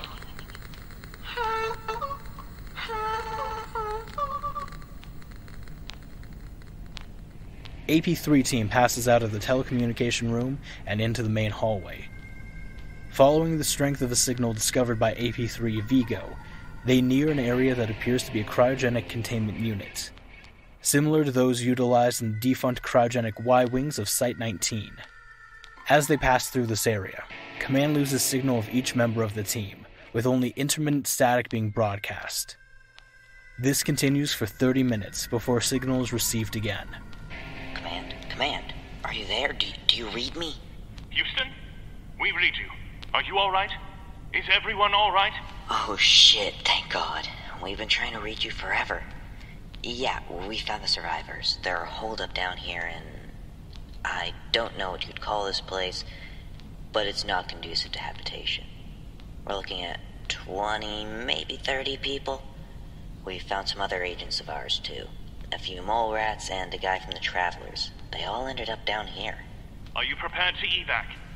Yeah, so that's not going to happen the way I think we want it to. Not currently. It's a whole lot worse than we anticipated, Command. I don't know how they ever locked some of this stuff up, but suffice to say that every single containment cell is broken open. And this shit is real. Like, really real. We keep hearing things down the hallways nearby. I think whatever is out there is looking for us. I think they're angry. If they find us, we don't have the bullets to keep them down, let alone get these people out. Where is Ross? He's been trying to get some defenses ready with the others in case they come tonight. It's not looking good, you know? I don't know if you guys have a backup plan, but we'll take any ideas. How long have you been down there? Maybe 3 days? Affirmative. Apollo 3 team, be advised that we are activating and inserting Tau 5 for rescue and recovery. Fuck yes. Tell them to hurry. Recovery Log 1. Team, Mobile Task Force Tau 5. Codename, Samsara. Assignment, Site-13 Personnel Recovery. Lead, T5 Irantu. Note: the following is audio-video logs of the extraction and recovery mission carried out by the members of Mobile Task Force Tau 5, Samsara, after contact by MTF AP3 game wardens with human survivors within SCP-1730. The AP3 team had requested assistance in extracting survivors due to the large number of hostile entities within the site. Each member of MTF Tau 5 was outfitted with a number of cybernetic enhancement per the specifications of their design, including arm-mounted incendiary cannons, shock-absorbing leg extensions, heat-resistant plating, built-in scrambled adaptations within the eyes, and others. Tau 5's insertion point was a drainage gate near the secondary entrance that the AP3 team had inserted through. We're plugged in. Site Command, do you read me? We do. 60 seconds to insertion. So, how dangerous should this mission be considered? Not a single person they've sent in there has come out yet. Acknowledged. This should be engaging. Team, check your optics. The last thing we need is somebody succumbing to a mimetic hazard. Understood. I'm good. Also good. I'm good. Good. Remember, all we're looking to do here is extract the survivors. We're not attempting to contain anything. So if you see something nasty, put it down. As always. I don't need to be convinced. Team, you are 30 seconds to insertion.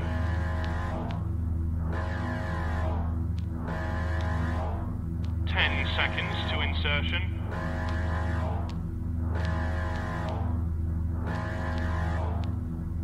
Tau 5, you are cleared to begin extraction and recovery.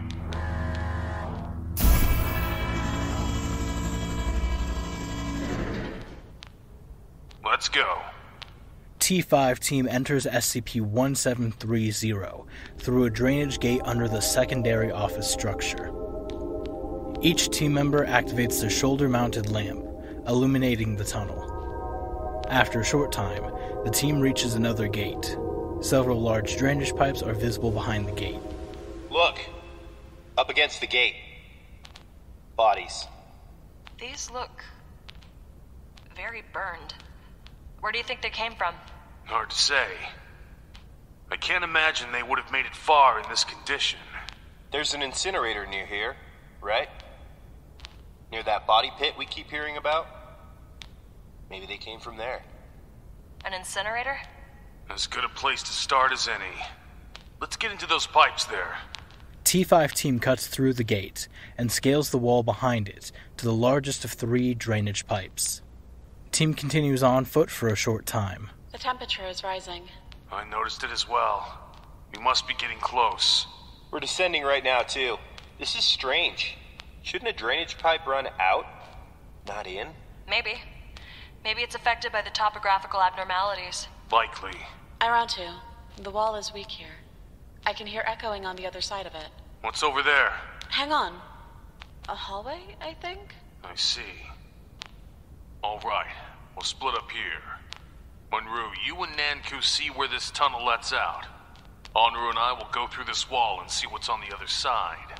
And if we get killed? Don't get killed. Understood. T5 team splits up, with T5 Nanku and Monroe following the drainage pipe towards the source of the heat, and T5 Irantu and Onru going through the thin wall to the hallway beyond. Irantu and Onru managed to break down the concrete wall between the drainage pipe and the hallway beyond. Within the hallway are several bare offices, barely lit by dim overhead lights. The entire area appears to have been abandoned for some time. Irantu and Onru look for an elevator, or stair access, but find nothing. After a short time, Onru finds a door that opens into a control room. A large glass observation window is obscured by some dark material. Many of the controls in this room have been destroyed. This is the control room for the incinerator. See? It says Incinerator 1 over there. And below it, it says Body Pit Access Below. I've never heard of a furnace that needed its own control room. What's blocking the window there? Blast shields? No. No. These are bodies. And garbage, refuse, congealed and coagulated. Look. You can see faces. I see it. Our intel said that one of the engineers had blocked up the drainage pipes out of here. Nanku and Monroe are probably going to run into that. I wonder if there's another way down from here. I thought we'd be able to go down through the incinerator. Hang on. Onru proceeds to look over the controls of the relatively undamaged controller near the observation window. As they do, Nanku and Monroe appear at the door. It's blocked. Something has turned the end of that pipe into slag. We tried to punch through it, but it's too damn thick. I broke my hand on it, look. It was broken, I mean. Quiet. Onru is looking for something. Got it. Onru throws a large switch and turns several nearby knobs. There's an immense groaning sound, and the mass in front of the window begins to spin slowly.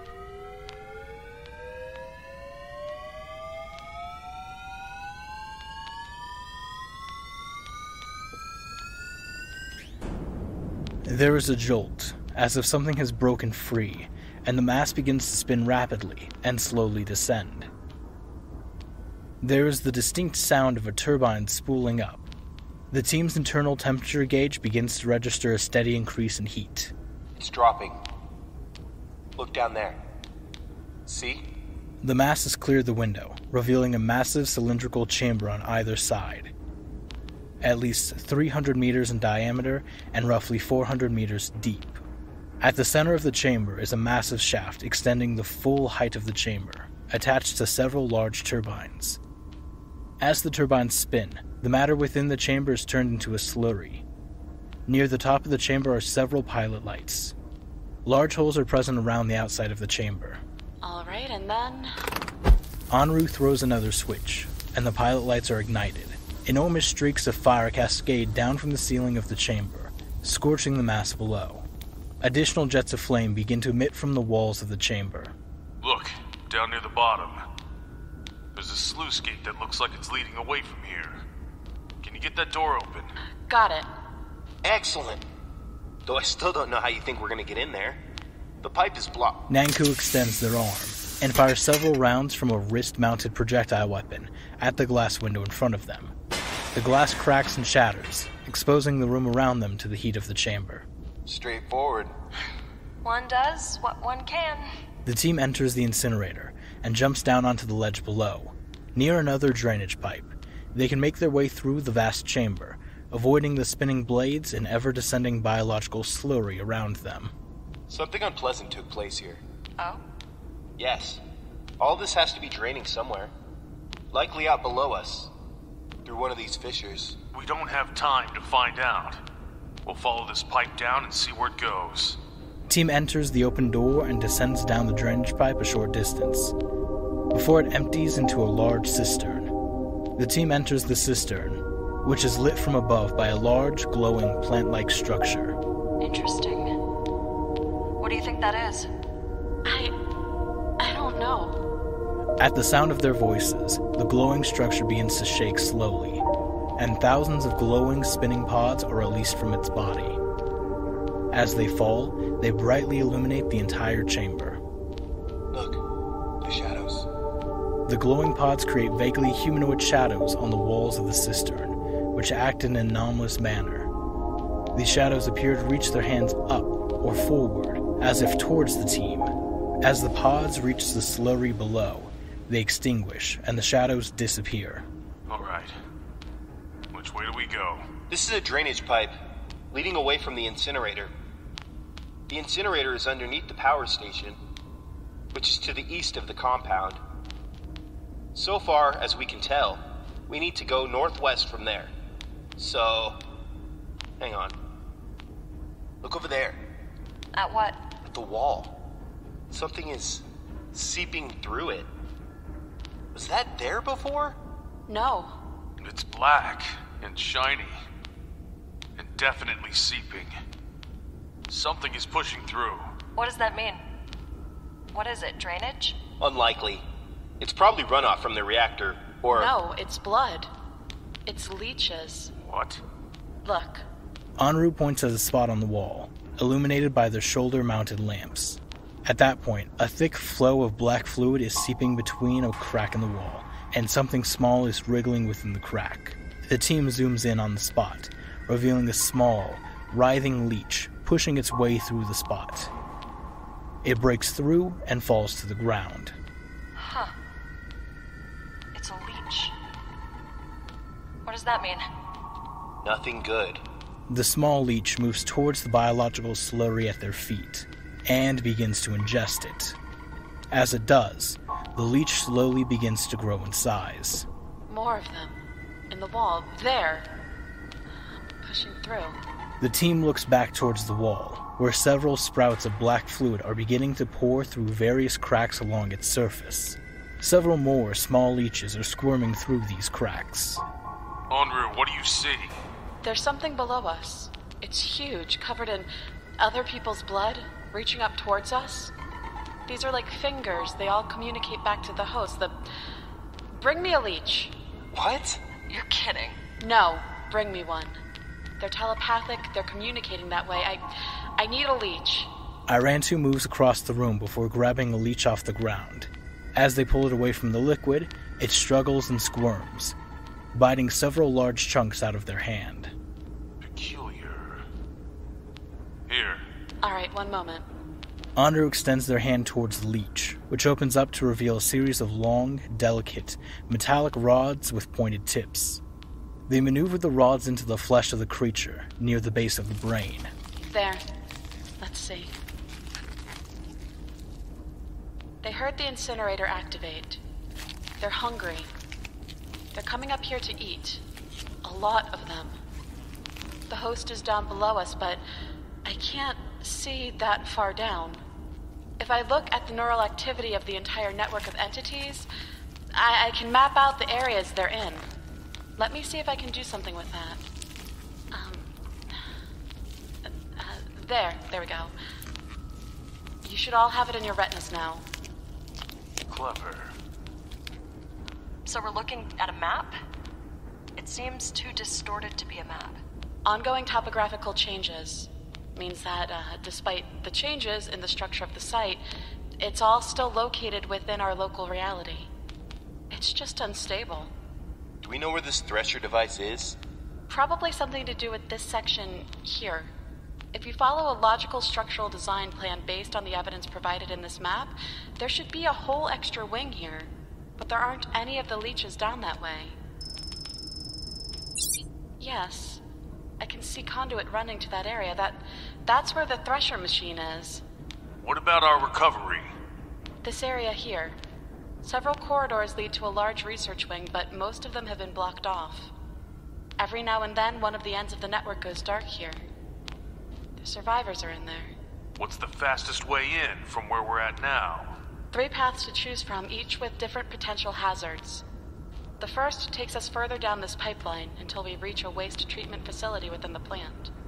This is the longest route, but from that facility, it's a fairly direct shot towards the survivors. The second path drops us into another cistern below this, which leads directly to this large chamber here. The leech is in there. I can hear it right now. It's wondering why this one hasn't come back. And the third? The third route takes us through this area here, which I can hear the leeches as they move around the site. They're noisy, uncoordinated, acting on impulse and without much finesse. But in this area, they're all very quiet. They go in and out for something, but they do it very, very quietly. Look at this leech. It's the size of a cat already. Are there any other entities in there? I can't tell. The leeches follow a single path in and a single path out. They don't stray from it and they don't look around. Which is the fastest path? The last one is the fastest. We follow this tunnel towards a service door and follow a staircase towards the bottom. Once we're there, there's another hallway off to the left that takes us past that area, or through it, maybe? And on the other side is the back entrance to our research wing. All right. That's the one we'll take then. A shame. Here I thought we'd be shooting leeches. You'll have plenty of chances to on our way out, I'm sure. We need to get those people out quickly. Enru, does it feel to you like the leeches are trying to get into the wing where the survivors are? Yes. There's plenty of blood in this site, but not all of it is still warm. They'll be coming for them soon. Team leaves cistern and follows drainage pipe west. Eventually, the team reaches a service door, lit by a single flickering lamp. There's something written on this door. Blood. Here on the wall, too. Look. What's it written in? Wait. Look. Enru amplifies their shoulder-mounted spotlight, illuminating the entire wall of the tunnel. The word blood is repeated over and over, scrawled across the surface of the wall in a thick black substance. Enru turns left, illuminating several desiccated corpses in a corner at the end of the tunnel, all of which are covered and seeping the same fluid. Unsettling. Come on, don't waste time. The team enters the service door, revealing a partial staircase. The stairs above them are intact, but the stairs below have been destroyed. The walls of the stairwell are coated in cracks, through which seeps the black fluid. Munru lights a flare and drops it. The team watches it fall. After a short time, the flare lands with a slight splash, revealing the floor below. How large is this site? Site 19 has at least 50 underground floors and no fewer than 80 individual wings. Considering what we know about Site 13, it's likely that there are at least twice as many of each, if not more. The Euclid-class containment cells alone are as large as the entirety of Site 81. Which means there could be worse things down there that nobody has seen yet. It's almost a certainty. Irantu leaps from the landing and lands near the flare, their implants absorbing the majority of the impact. The rest of the team follows suit. At the bottom of the stairwell is another door into a hallway, and the team enters it. Where to now? About 200 meters down this hallway on the right. There are several security doors, but I think they've all been disabled. Through there is, I think it's a data storage center. It's big and lined with vents that lead to the cooling towers at the surface. Where do the leeches start acting strange? In there. Wonderful. Team moves down the hallway. As they pass, they check each door to see if they are locked. Most doors lead to network maintenance areas, though notably one door leads to the telecommunication room previously visited by AP3 team. One screen on the far wall appears to have been busted from the inside out. Look here. This is the door to the server area. What's that door there? It's marked as stairs to cryonics. If I had to guess, I'd say it probably goes up to the next levels, and it's seated right on top of this room. Acts as an insulation for the data center. Can we go through it? Which way's faster, Enru? The only way I can see is through the server room. There weren't any leeches up there. That is very strange. There's certainly plenty of access points to that room. Very strange. Through the server room, then. Come on. Team enters through the door of the server room. They pass through several more security doors, all of which are unlocked. As they do so, the external temperature drops severely and stays steady at roughly -20 degrees Celsius. I ran 2 motions for the team to activate their internal heating coils, protecting their internal organs from damage due to exposure. As the team proceeds down the hallway into the server room, T5 Nanku's Scramble optical implant begins to activate, signaling that an anomalous mimetic is being filtered out. However, T5 Nanku had previously disabled the visual cue for the warning on their optical overlay, instead relying on the audio cue that accompanied the implant. The audio warning does not trigger at all. It is not until the team enters the primary server room that T5 Enru realizes that no sound is audible at all, regardless of the source. Thinking at first that it might be their auditory implant, Enru removes the implant and restarts it, but after establishing that it is functioning properly, they attempt to communicate this with Irantu. Irantu motions for the team to hold and attempts to discern the source of the anomalous influence. As they do, every other team member receives the warning that their scramble filters are being triggered. Munru motions towards the door they entered through, but Irantu motions towards the back of the server area, towards the research wing. It is during this silent discussion that Nanku first notices movement across the large room. Motioning for their teammates to stay still, each team member begins to hear a quiet whining noise, which slowly grows in intensity. As they huddle up, Munru notices riding on one of the server racks, written in black fluid, that says, "Silence," and then, "Don't look." They motion towards the rack and the team acknowledges it. Irantu motions for the team to move towards the far wall, as they slowly proceed between the server racks towards the back exit. Suddenly, Enru catches a momentary glimpse of a large entity across the room, and stops their teammates from advancing. They look around the corner and see the entity again as it comes back into view. The entity is a massive, multi-limbed figure. The primary structure of the entity is a floating, cross-legged humanoid construct with 6 legs, 18 arms, and 36 forearms attached to 72 hands. Each limb moves independently, gesturing and posing in constant, sudden, jerking movements. The entity does not have a head, but instead has a large, flat, circular structure attached to its upper chest that is covered in a large number of symbols and glyphs, which glow with bright white light against the entity's dark, gray-brown skin. On each of the entity's arms are a gold band attached to a chain, which drags against the ground when not being pulled around by one of the entity's gestures.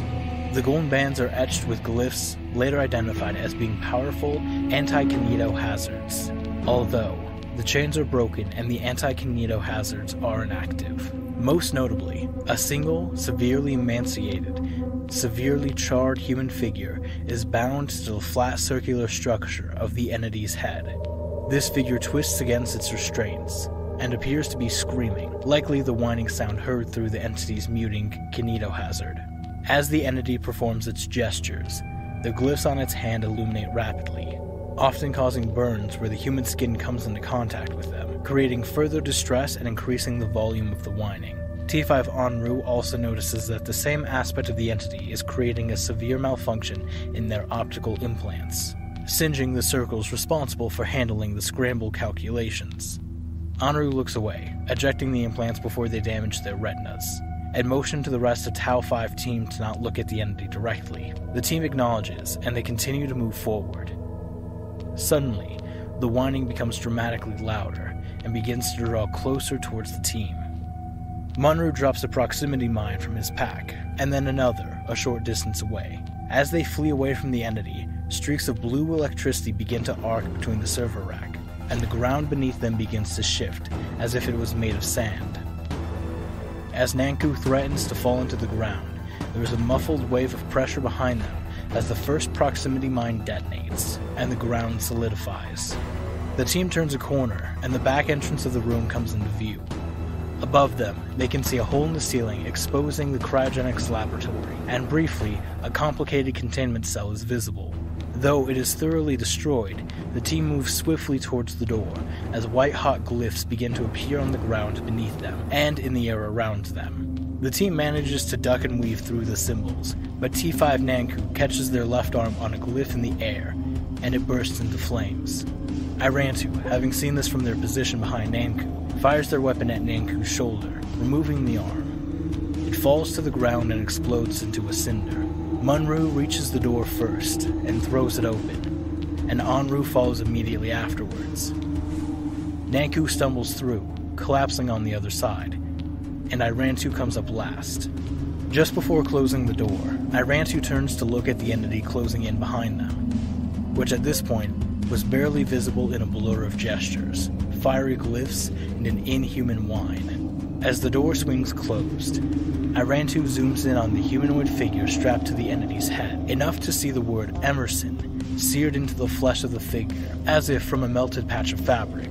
Irantu slams the door closed and immediately ejects their optical implants. The team rushes down the corridor away from the security door, and slowly, the sound of footsteps can be heard around them. They reach a large open space in between several hallways, and stop to catch their breath. I don't believe I know how to respond to whatever that was. What was that? I have no idea. I've never seen anything like it. There was a human strapped to its head. Did you see that? I did. I think it was shouting. I'll likely miss that arm later. You'll be alright. Just be careful. Like I needed it anyway. I've got another. Besides... Nanku swings their shoulder-mounted flamethrower to their left shoulder, and detaches it so it hangs below where their missing arm should be. What was I really gonna use that arm for anyway? Noted. Everybody alright? No worse for wear. I'm fine. I'm alright, too. We're here. The team turns to the hallway to their immediate east, which has been barricaded and filled with a substantial amount of explosives and incendiary equipment. Good. Hello? This is Tau 5 Arantu. Is anyone there? We're here to get you out. Hello? Maybe we're too late. We're not too late. Hello?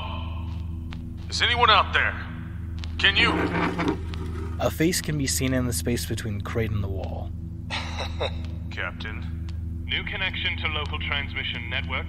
Zeta 9 Mole Rats, Captain Hollis. Oh boy. The goddamn Power Rangers. They told me about you. You look like you've been hit by a train. Something like that. Well, come on then. We don't have much time left. T moves towards the opening in the crates. As Munru and Nanku pass through, Anru pauses. Irantu notices this and turns to look. Irantu, look. Leeches. Black cracks had begun to form on the walls of the atrium behind them, and wriggling black leeches start to fall out of them, accompanied by a thick, viscous fluid.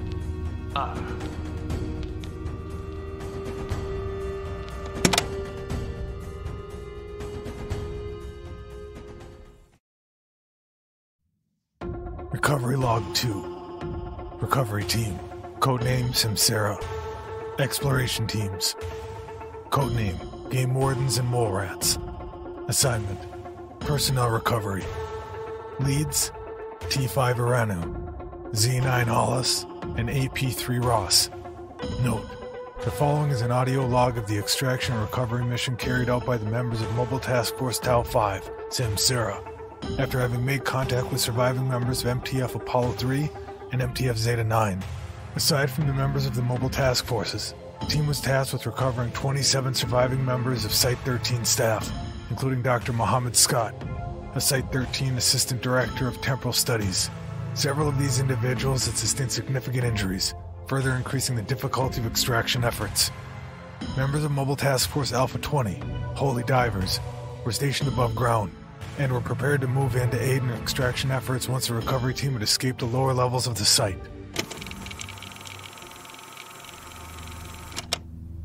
Mic's on. Are we really worried about recording all of this? Hey, Vigo. Shut the fuck up. Do what he says. Your lead, Power Ranger. Thank you. Anru has prepared an evacuation plan. I will let her explain it. Our travel paths from this position are compromised by the entity in the data center and the creature in the atrium. After speaking with Dr. Scott and his team, we have devised a route that leads us as far away from the current major threats as possible. Unfortunately, our information on all threats is incomplete. Even Dr. Scott was not privy to information on all containment entities within the site. As such, we should still proceed with extreme caution.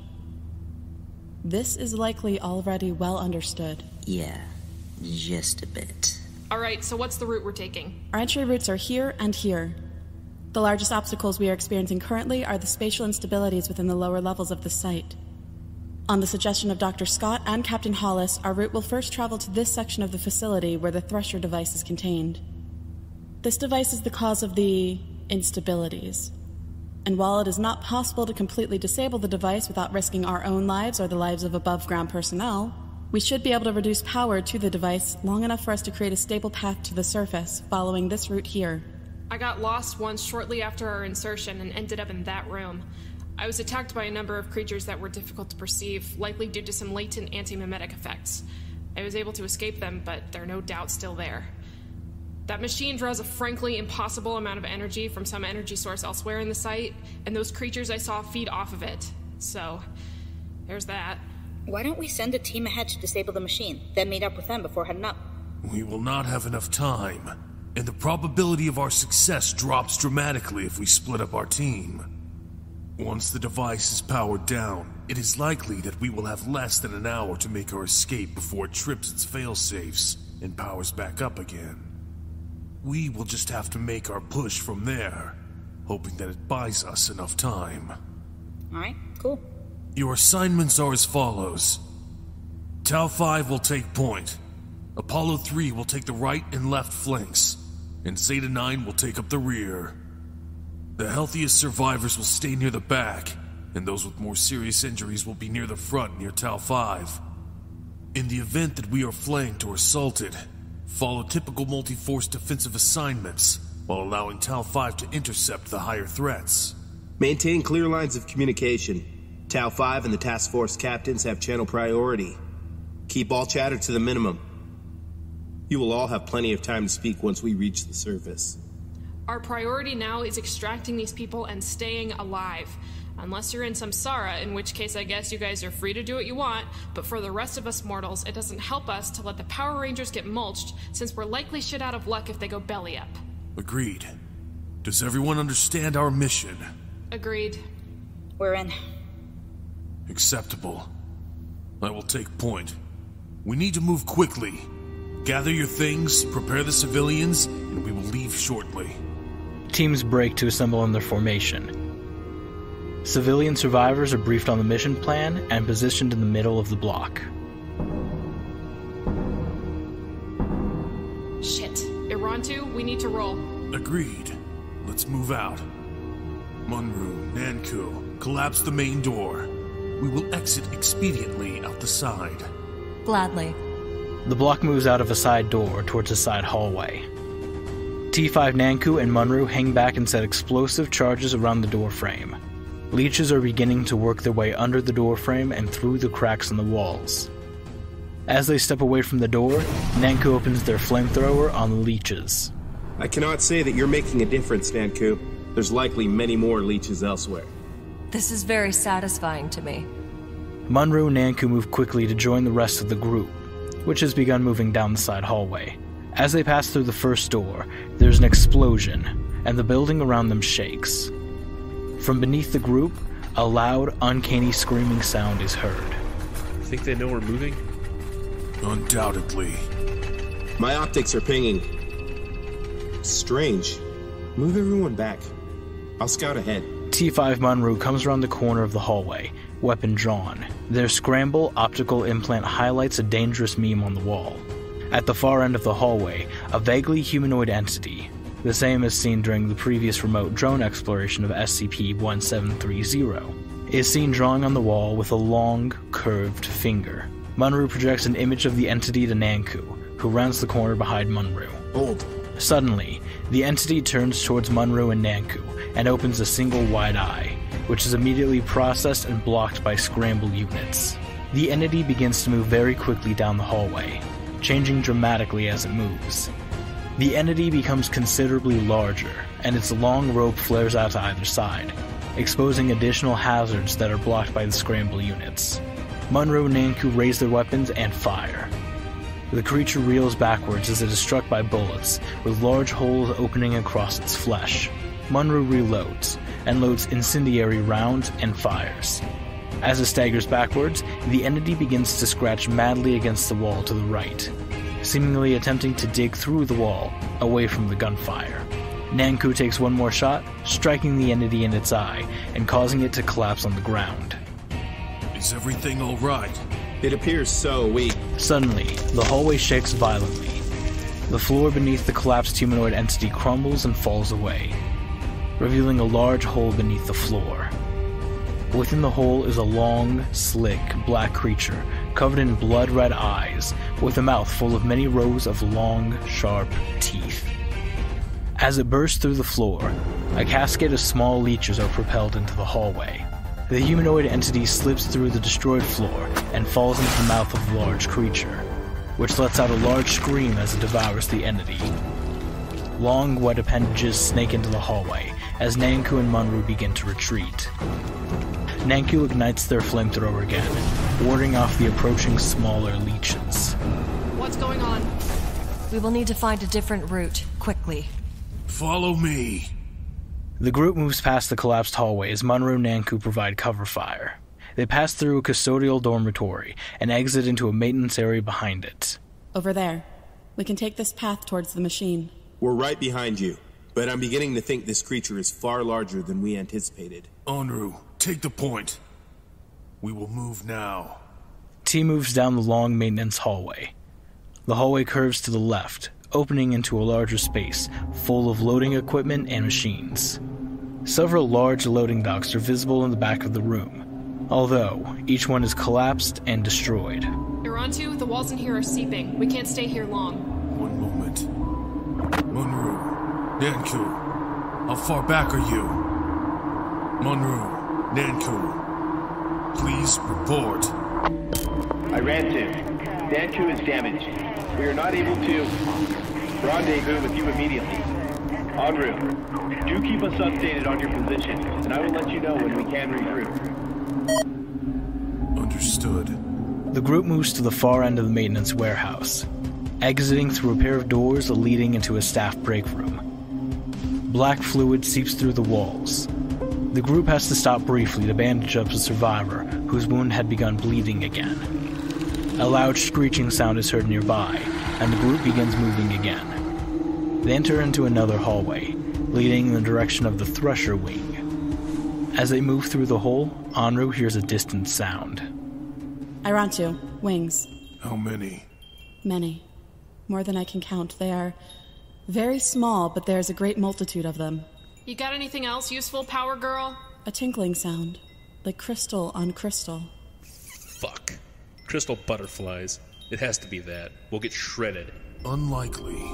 The group moves towards the sound, which continues to grow louder until it becomes a cacophonous sound that seems to be right above them. God, where's that coming from? Steady now. Steady. Irantu, the vent. In front of them, a grate on the ceiling vent falls to the floor, and a cloud of sparkling crystal butterflies begin to fill the hallway. Irantu sees the butterflies and turns back to the group. Everybody down, please. As the group drops to the ground, Irantu runs towards the cloud of butterflies. They disappear briefly, and after a short moment, there's a burst of flames that arcs upwards into the vent, and the sound of shattering crystal can be heard above them. As the smoke clears, Irantu becomes visible again. The majority of their flesh has been shredded by the wings of the butterflies. and Irantu's entire body is scorched. Significant amounts of flesh hang loose from their body. The skin on their back is blackened and blistered, and a thick metal implement is now visible through the scorched flesh. Anru stands and approaches them. Are you able to continue? Of course. Jesus fucking Christ, man. Are you alright? Yes. Why wouldn't I be? The group moves through another hall, seeping with black fluid, and then another, but the third hallway is clean and relatively untouched. They ascend a short staircase before coming to a stop for a thick vault door. The machine is behind this door. I came out this way, but the door's sealed behind me. I don't know how to unlock it. Dr. Scott, do you know how to open this door? No. I never had access to this chamber. I was hoping Munru would be here. I do not think I can open this door. Suddenly, there is a resounding click, and the door in front of them slowly opens. A monitor next to the door illuminates, and a dark room is visible on it. In the back of the room, hidden in shadows, an indistinct humanoid entity waves. A harsh electronic static sound, vaguely reminiscent of laughter, can be heard through an unseen loudspeaker. The screen powers off. It's a pretty fucked up clown. Come, hurry. The group enters the chamber beyond. The room is very dark, with a multitude of dim, green lights visible on the walls of the room. Based on the luminescence of the lights, and the apparent distance of them from each other, the room appears to be several hundred meters in diameter.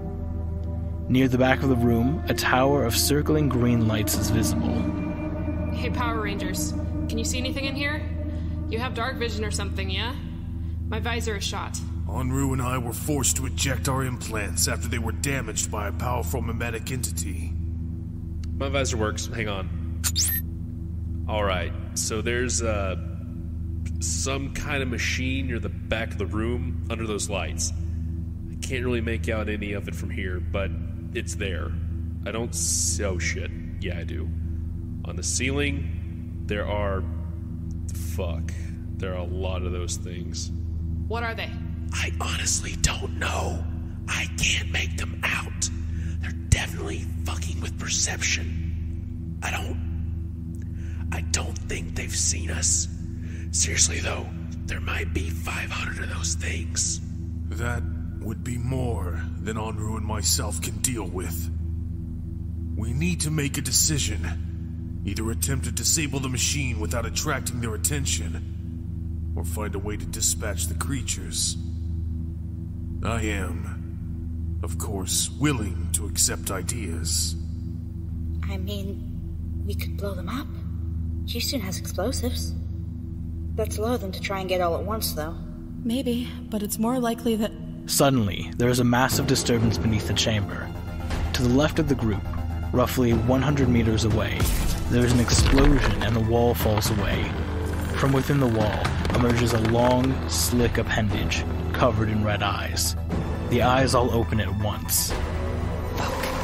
There is a screeching sound, and from above them, many hundreds of short, imperceptible entities fall from the ceiling. The entity in the wall begins to lash out at the smaller entities, attempting to pull them in towards a mouth that has appeared on its front. The creatures fly towards the larger creature and begin to tear at it with their claws, though many of them are shoveled into the open mouth of the creature. It works as well. Anru, get to the machine. The rest of you, get back to the hallway. We will not have much time. The group retreats into the hallway outside of the large room. Anru sprints across the chamber as more and more of the smaller entities fall from the ceiling and attack the large creature. Several of them begin to move towards Anru, only to be dispatched by weapon fire from Irantu. As Anru reaches the manual control panels of the machine, they input the information provided to them by members of Dr. Scott's team. Lights around the room illuminate, exposing an enormous, vastly complicated machine that encompasses the entire back wall of the room. More and more of the hostile entities peel off towards Anru, who pauses to open fire on those who've come too close. From beneath the room there's another disturbance, and the floor in the middle of the room falls away. Another large entity emerges from the hole in the floor, and long tendrils snake out towards Anru. From behind Irantu comes gunfire, as the entire AP3 team has emerged from the door and begun firing at the entity. The creature recoils, viscous fluid spilling from the gunshot wounds. The tendrils whip around them, gripping AP3 Vigo and tossing them into the air. Vigo strikes the wall and their body falls to the ground, where the first large entity grabs it with a tendril and pulls it into their mouth. Suddenly, small leeches begin to pour from the hole in the floor and move quickly towards Irantu and Houston, who open fire on the leeches, as Ross moves to pull Irantu away from the hole. As they do, Ross tosses an incendiary grenade into the hole and pulls Irantu to the ground. There is an explosion, and flame erupts around the large entity, which rears back and flails before collapsing into the hole. From deep below them, the group can hear a very loud screaming sound, and suddenly, the entire room begins shaking. The other large entity retracts into its hole, collapsing the wall behind it as it does. The remaining small creatures from the ceiling are dispatched by AP3 and Z9 teams. As they do, the room begins to shake more violently. Several lights affixed to the machine in the back begin to flash and then dim. Fuck, goddammit, Vigo, fuck! The loss of Vigo is disappointing. I'm sorry. We do not have a substantial amount of time to grieve. We must keep moving. Anru, Ross, Houston, and Irantu leave the chamber. More rumbling is felt beneath them, and occasional loud screeches punctuate the machine noise from this section of the facility. They reach the stairwell, and Houston throws the doors open. Whoa, fuck! What? What is the matter? There's nothing here. The door just opens up into nothing. It's just dark, as far down as I can see. It is likely that disabling the Thresher device has altered our previous escape route. We will need to devise another path to the surface. Yes.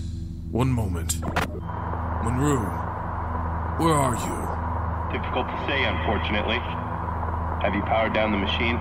We just did. Fine timing, then. We were being pursued by a creature.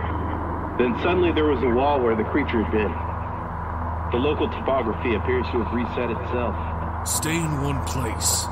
We will come to find you. Our escape begins now. Fantastic. The main group leaves the empty stairwell and turns back down towards the hallway they came from. Passing by the Thresher access hallway again, they turn and begin to climb another staircase. As they reach the top, Irantu pauses. The hallway in front of them is flooded by ankle-high water. As they begin to move slowly through the water, one of the researchers behind them screams. What is it? Bodies. Look. Just below the surface of the water, pale human corpses are visible, appearing to be floating roughly half a meter down. Do not attempt to look at them. You do not recognize them. Move quickly. Come on. The team hurries down the hallway, towards another set of doors, where, written on the walls, are the words, "What happened to Site-13?" with the word "what" covered out by the word "Emerson," and the words, "Have we become blasphemous?" beneath that. The group proceeds without incident for a short while longer, slowly ascending as safe routes become available.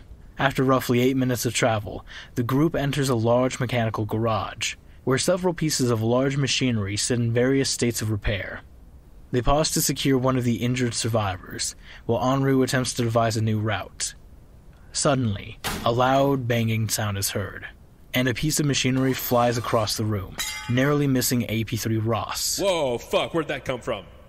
In the corner of the room, a stack of mechanical parts is seen moving, rising up and self-assembling into a quasi-humanoid entity. Attached to the top of the large mechanical construct is a small, crudely constructed toy robot. The entity begins to move towards them, and a voice is heard from an unknown source within the entity. I am reborn to breathe devastation upon this fettered earth. Pitiful humans, you will feel the dark sting of my eternal torment. The small robot on top of the construct is seen waving its arms wildly. This is annoying. Anru, get these people out. Ross, to me. I am the herald of your destruction. Embrace death. Irantu, Ross, and Houston open fire on the entity, to little effect. The entity lifts another large piece of equipment and throws it towards the group. missing them by a wide margin. Houston throws a frag grenade at the entity, which it catches in one of its outstretched hands and grips tightly. How dare you! I will tread upon you like... The grenade explodes, shattering the creature's hand and causing it to stagger sideways. Enru is seen sprinting towards the entity. As they approach it, Enru leaps into the air, sailing over the top of the entity in a tall arc. At the top of the arc, Enru reaches out a hand and grabs a small toy robot from on top of the construct, causing it to collapse. As Enru flips towards the ground, they toss the robot towards the wall. No! I am the Harbinger! I am... The toy robot strikes the wall and shatters. Rantu, is that you? We just heard something crashing. You must be near. Stay where you are. We are en route. The group moves out of the garage and towards a large atrium section. From around the corner comes Munru and Nanku. Munru appears to have sustained burns all over their lower body, but is otherwise undamaged. Nanku is missing the lower half of their jaw, and black fluid covers the front of their bodysuit. Nanku waves with their remaining hand as the group approaches. You look well. Well, admittedly, morale has increased in the group since Nanku found herself unable to talk. This is a cute reunion, but let's get back to this shit. How far are we from the entrance? This is a main atrium. If we follow this hallway here, it will lead towards a processing station, and past that we should find access points to the surface. Exceptional. Let's get the lead out then, and... From below them, a very loud crashing sound is heard, alongside more screaming. The floor beneath the group again begins to buckle. Fuck, run! The group flees towards the hallway Munro had identified, but are stopped when the floor there also collapses. A plume of smoke erupts from the destroyed floor, and one researcher slips on the collapsing ground and slides into it. Enru leads the group away from the atrium, as the floor there has completely collapsed. Irantu stops to turn, and looks down inside the hole. Beneath the hole is an incredibly large chamber, appearing to have been dug through dozens of layers of subterranean floors. Within the chamber there are many small lights around the outside, and at the bottom is a giant, massive, writhing mass, with several other large black masses extending out from it. As they're pulled away, Irantu sees red eyes opening across the entire mass of the creature, and hears more screaming. The group flees down the side hallway, but are pursued by long tendrils, snaking out of the hole. AP3 Ross and Houston open fire on the tendrils, halting them momentarily, but they are quickly replaced by more. Z9 Astoria is seen slipping on a patch of viscous fluid and falling, before being consumed by one of the ends of the tendrils.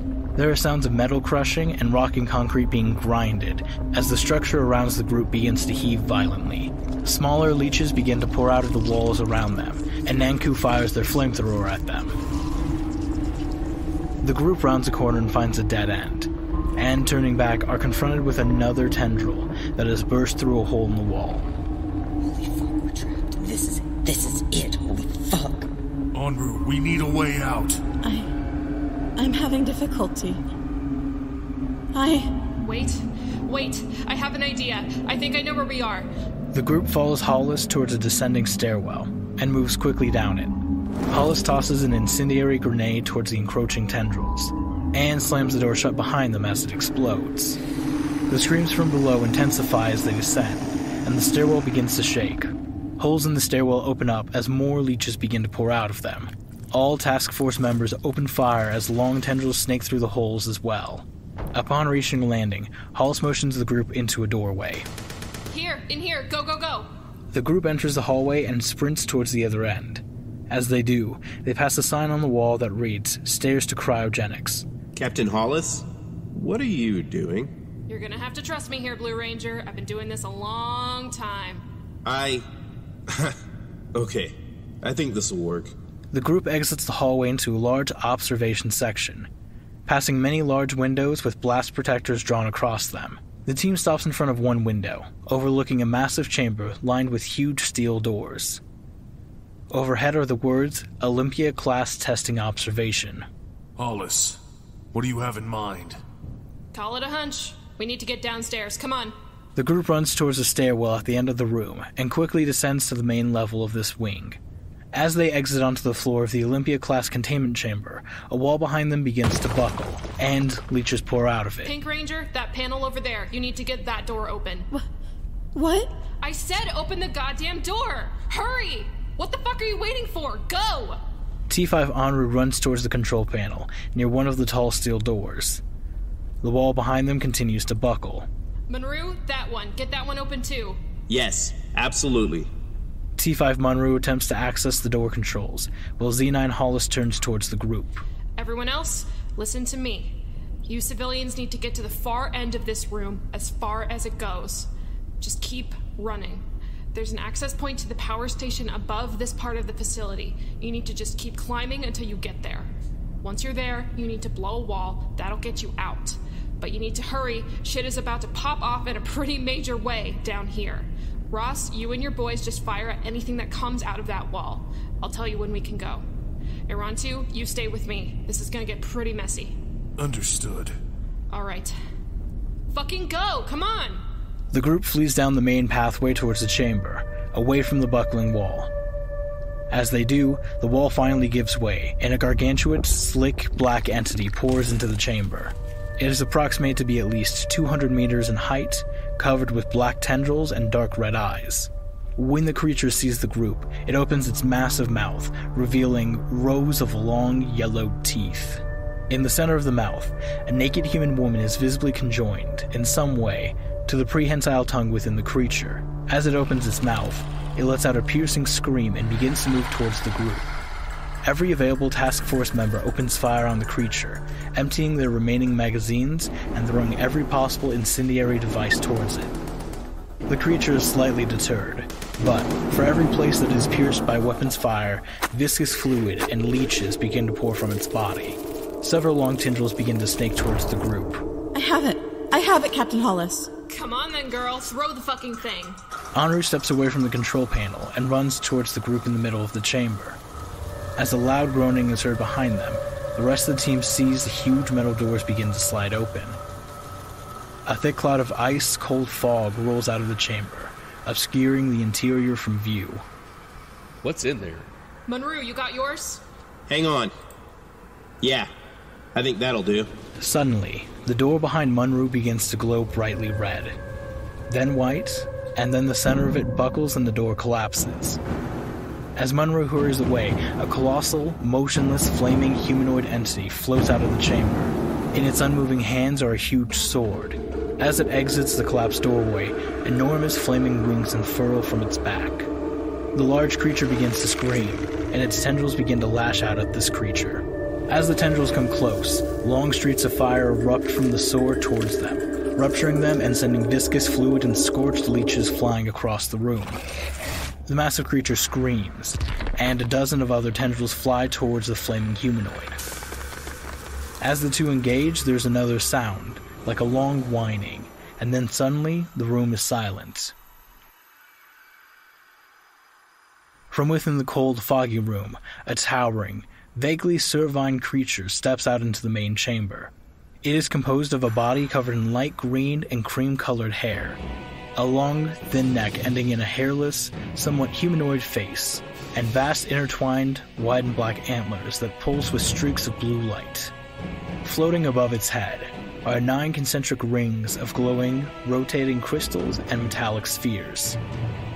The creature slowly steps out of the containment cell and begins to look towards the team on the ground below. It opens its mouth with a long, droning sound. Around its body, several large metallic cylindrical structures appear, followed by a distinct cracking sound. It begins to step towards the team of task force members, but is struck from behind by 3 tendrils that wrap around its neck. The creature lets out another drone, and suddenly, the sound returns from the chamber as long streaks of fire arc across the space. The cylindrical construct turns lengthwise and speeds across the room towards the large black leech, striking it in the central mass. From all around the cervine entity, more and more metallic spheres appear and fly towards both the leech and the flaming humanoid, which in turn begin to attack one another. Fucking yes! Go get him, big guy! Time to fucking go, kids! Let's go!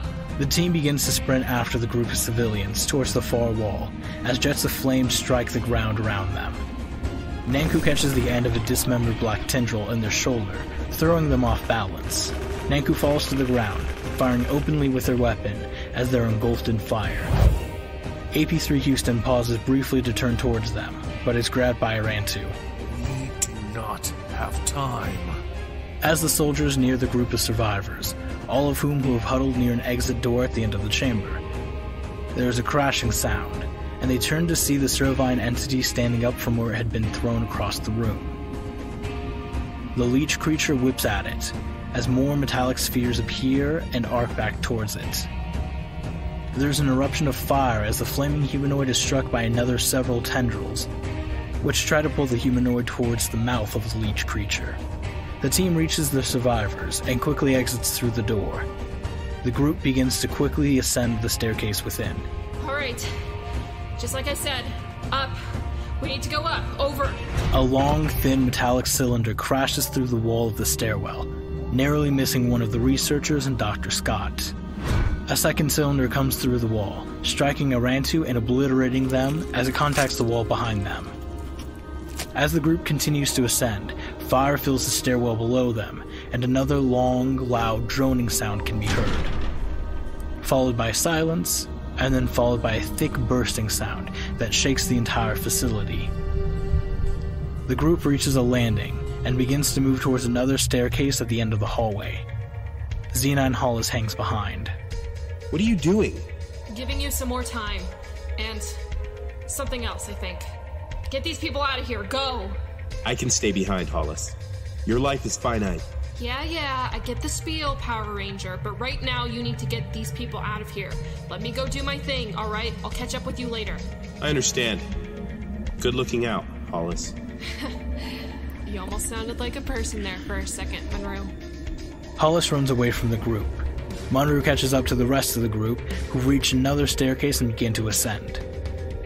For the next 10 minutes, the group continues to ascend through the facility, several times narrowly avoiding debris and falling rubble as the lower levels of the site begin to collapse.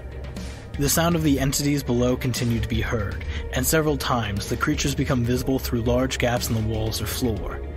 At one point, AP3 Ross catches sight of the unmoving flaming humanoid, nearly completely covered in metal, as long streaks of fire burst through the open seams of the encasement. Shortly afterwards, there's a 2-minute break in all video footage, followed by a shot of the head of the Servine creature smashing through a wall in front of the group. As they turn to run away from it, the head turns towards them, and 2 researchers are instantly transmuted into hexagonal columns of an unknown yellow-green material. After a short time, AP3 Ross picks up a signal from Site Command. Team lead, this is Site Command. Do you read us? Holy fuck, yes. Yeah, I do. Do you hear me? We do. You have appeared on our geolocating systems, Ross. You're not far from the exit. Where is Captain Hollis and Irantu? Irantu is dead. Hollis, she ran off a while back. We haven't seen her since then. Understood. What about the rest? We've suffered some casualties, so fuck. We lost a few of the civilians, and Vigo, and a few others. It's really bad in here right now, Command. We're going to need all the help we can get. Monroe, where's Onru? She was behind us. Where is she? Don't worry about that now. We're marking an extraction point on your visor. The extraction team is waiting for you there. We're going to get you all out. The group hurries towards the extraction point as the site continues to collapse around them. Above ground, aerial surveillance captures footage of large sections of the site sliding into the ground, and smoke beginning to bellow from the power station and nearby mechanical facilities. Jets of flame become visible as the earth beneath SCP-1730 begins to give way. Mobile Task Force Alpha 20, Holy Divers, enters the site near the crumbling power station. The group of survivors comes into view and are immediately moved towards the access point, and then away from the site by members of MTF-A20.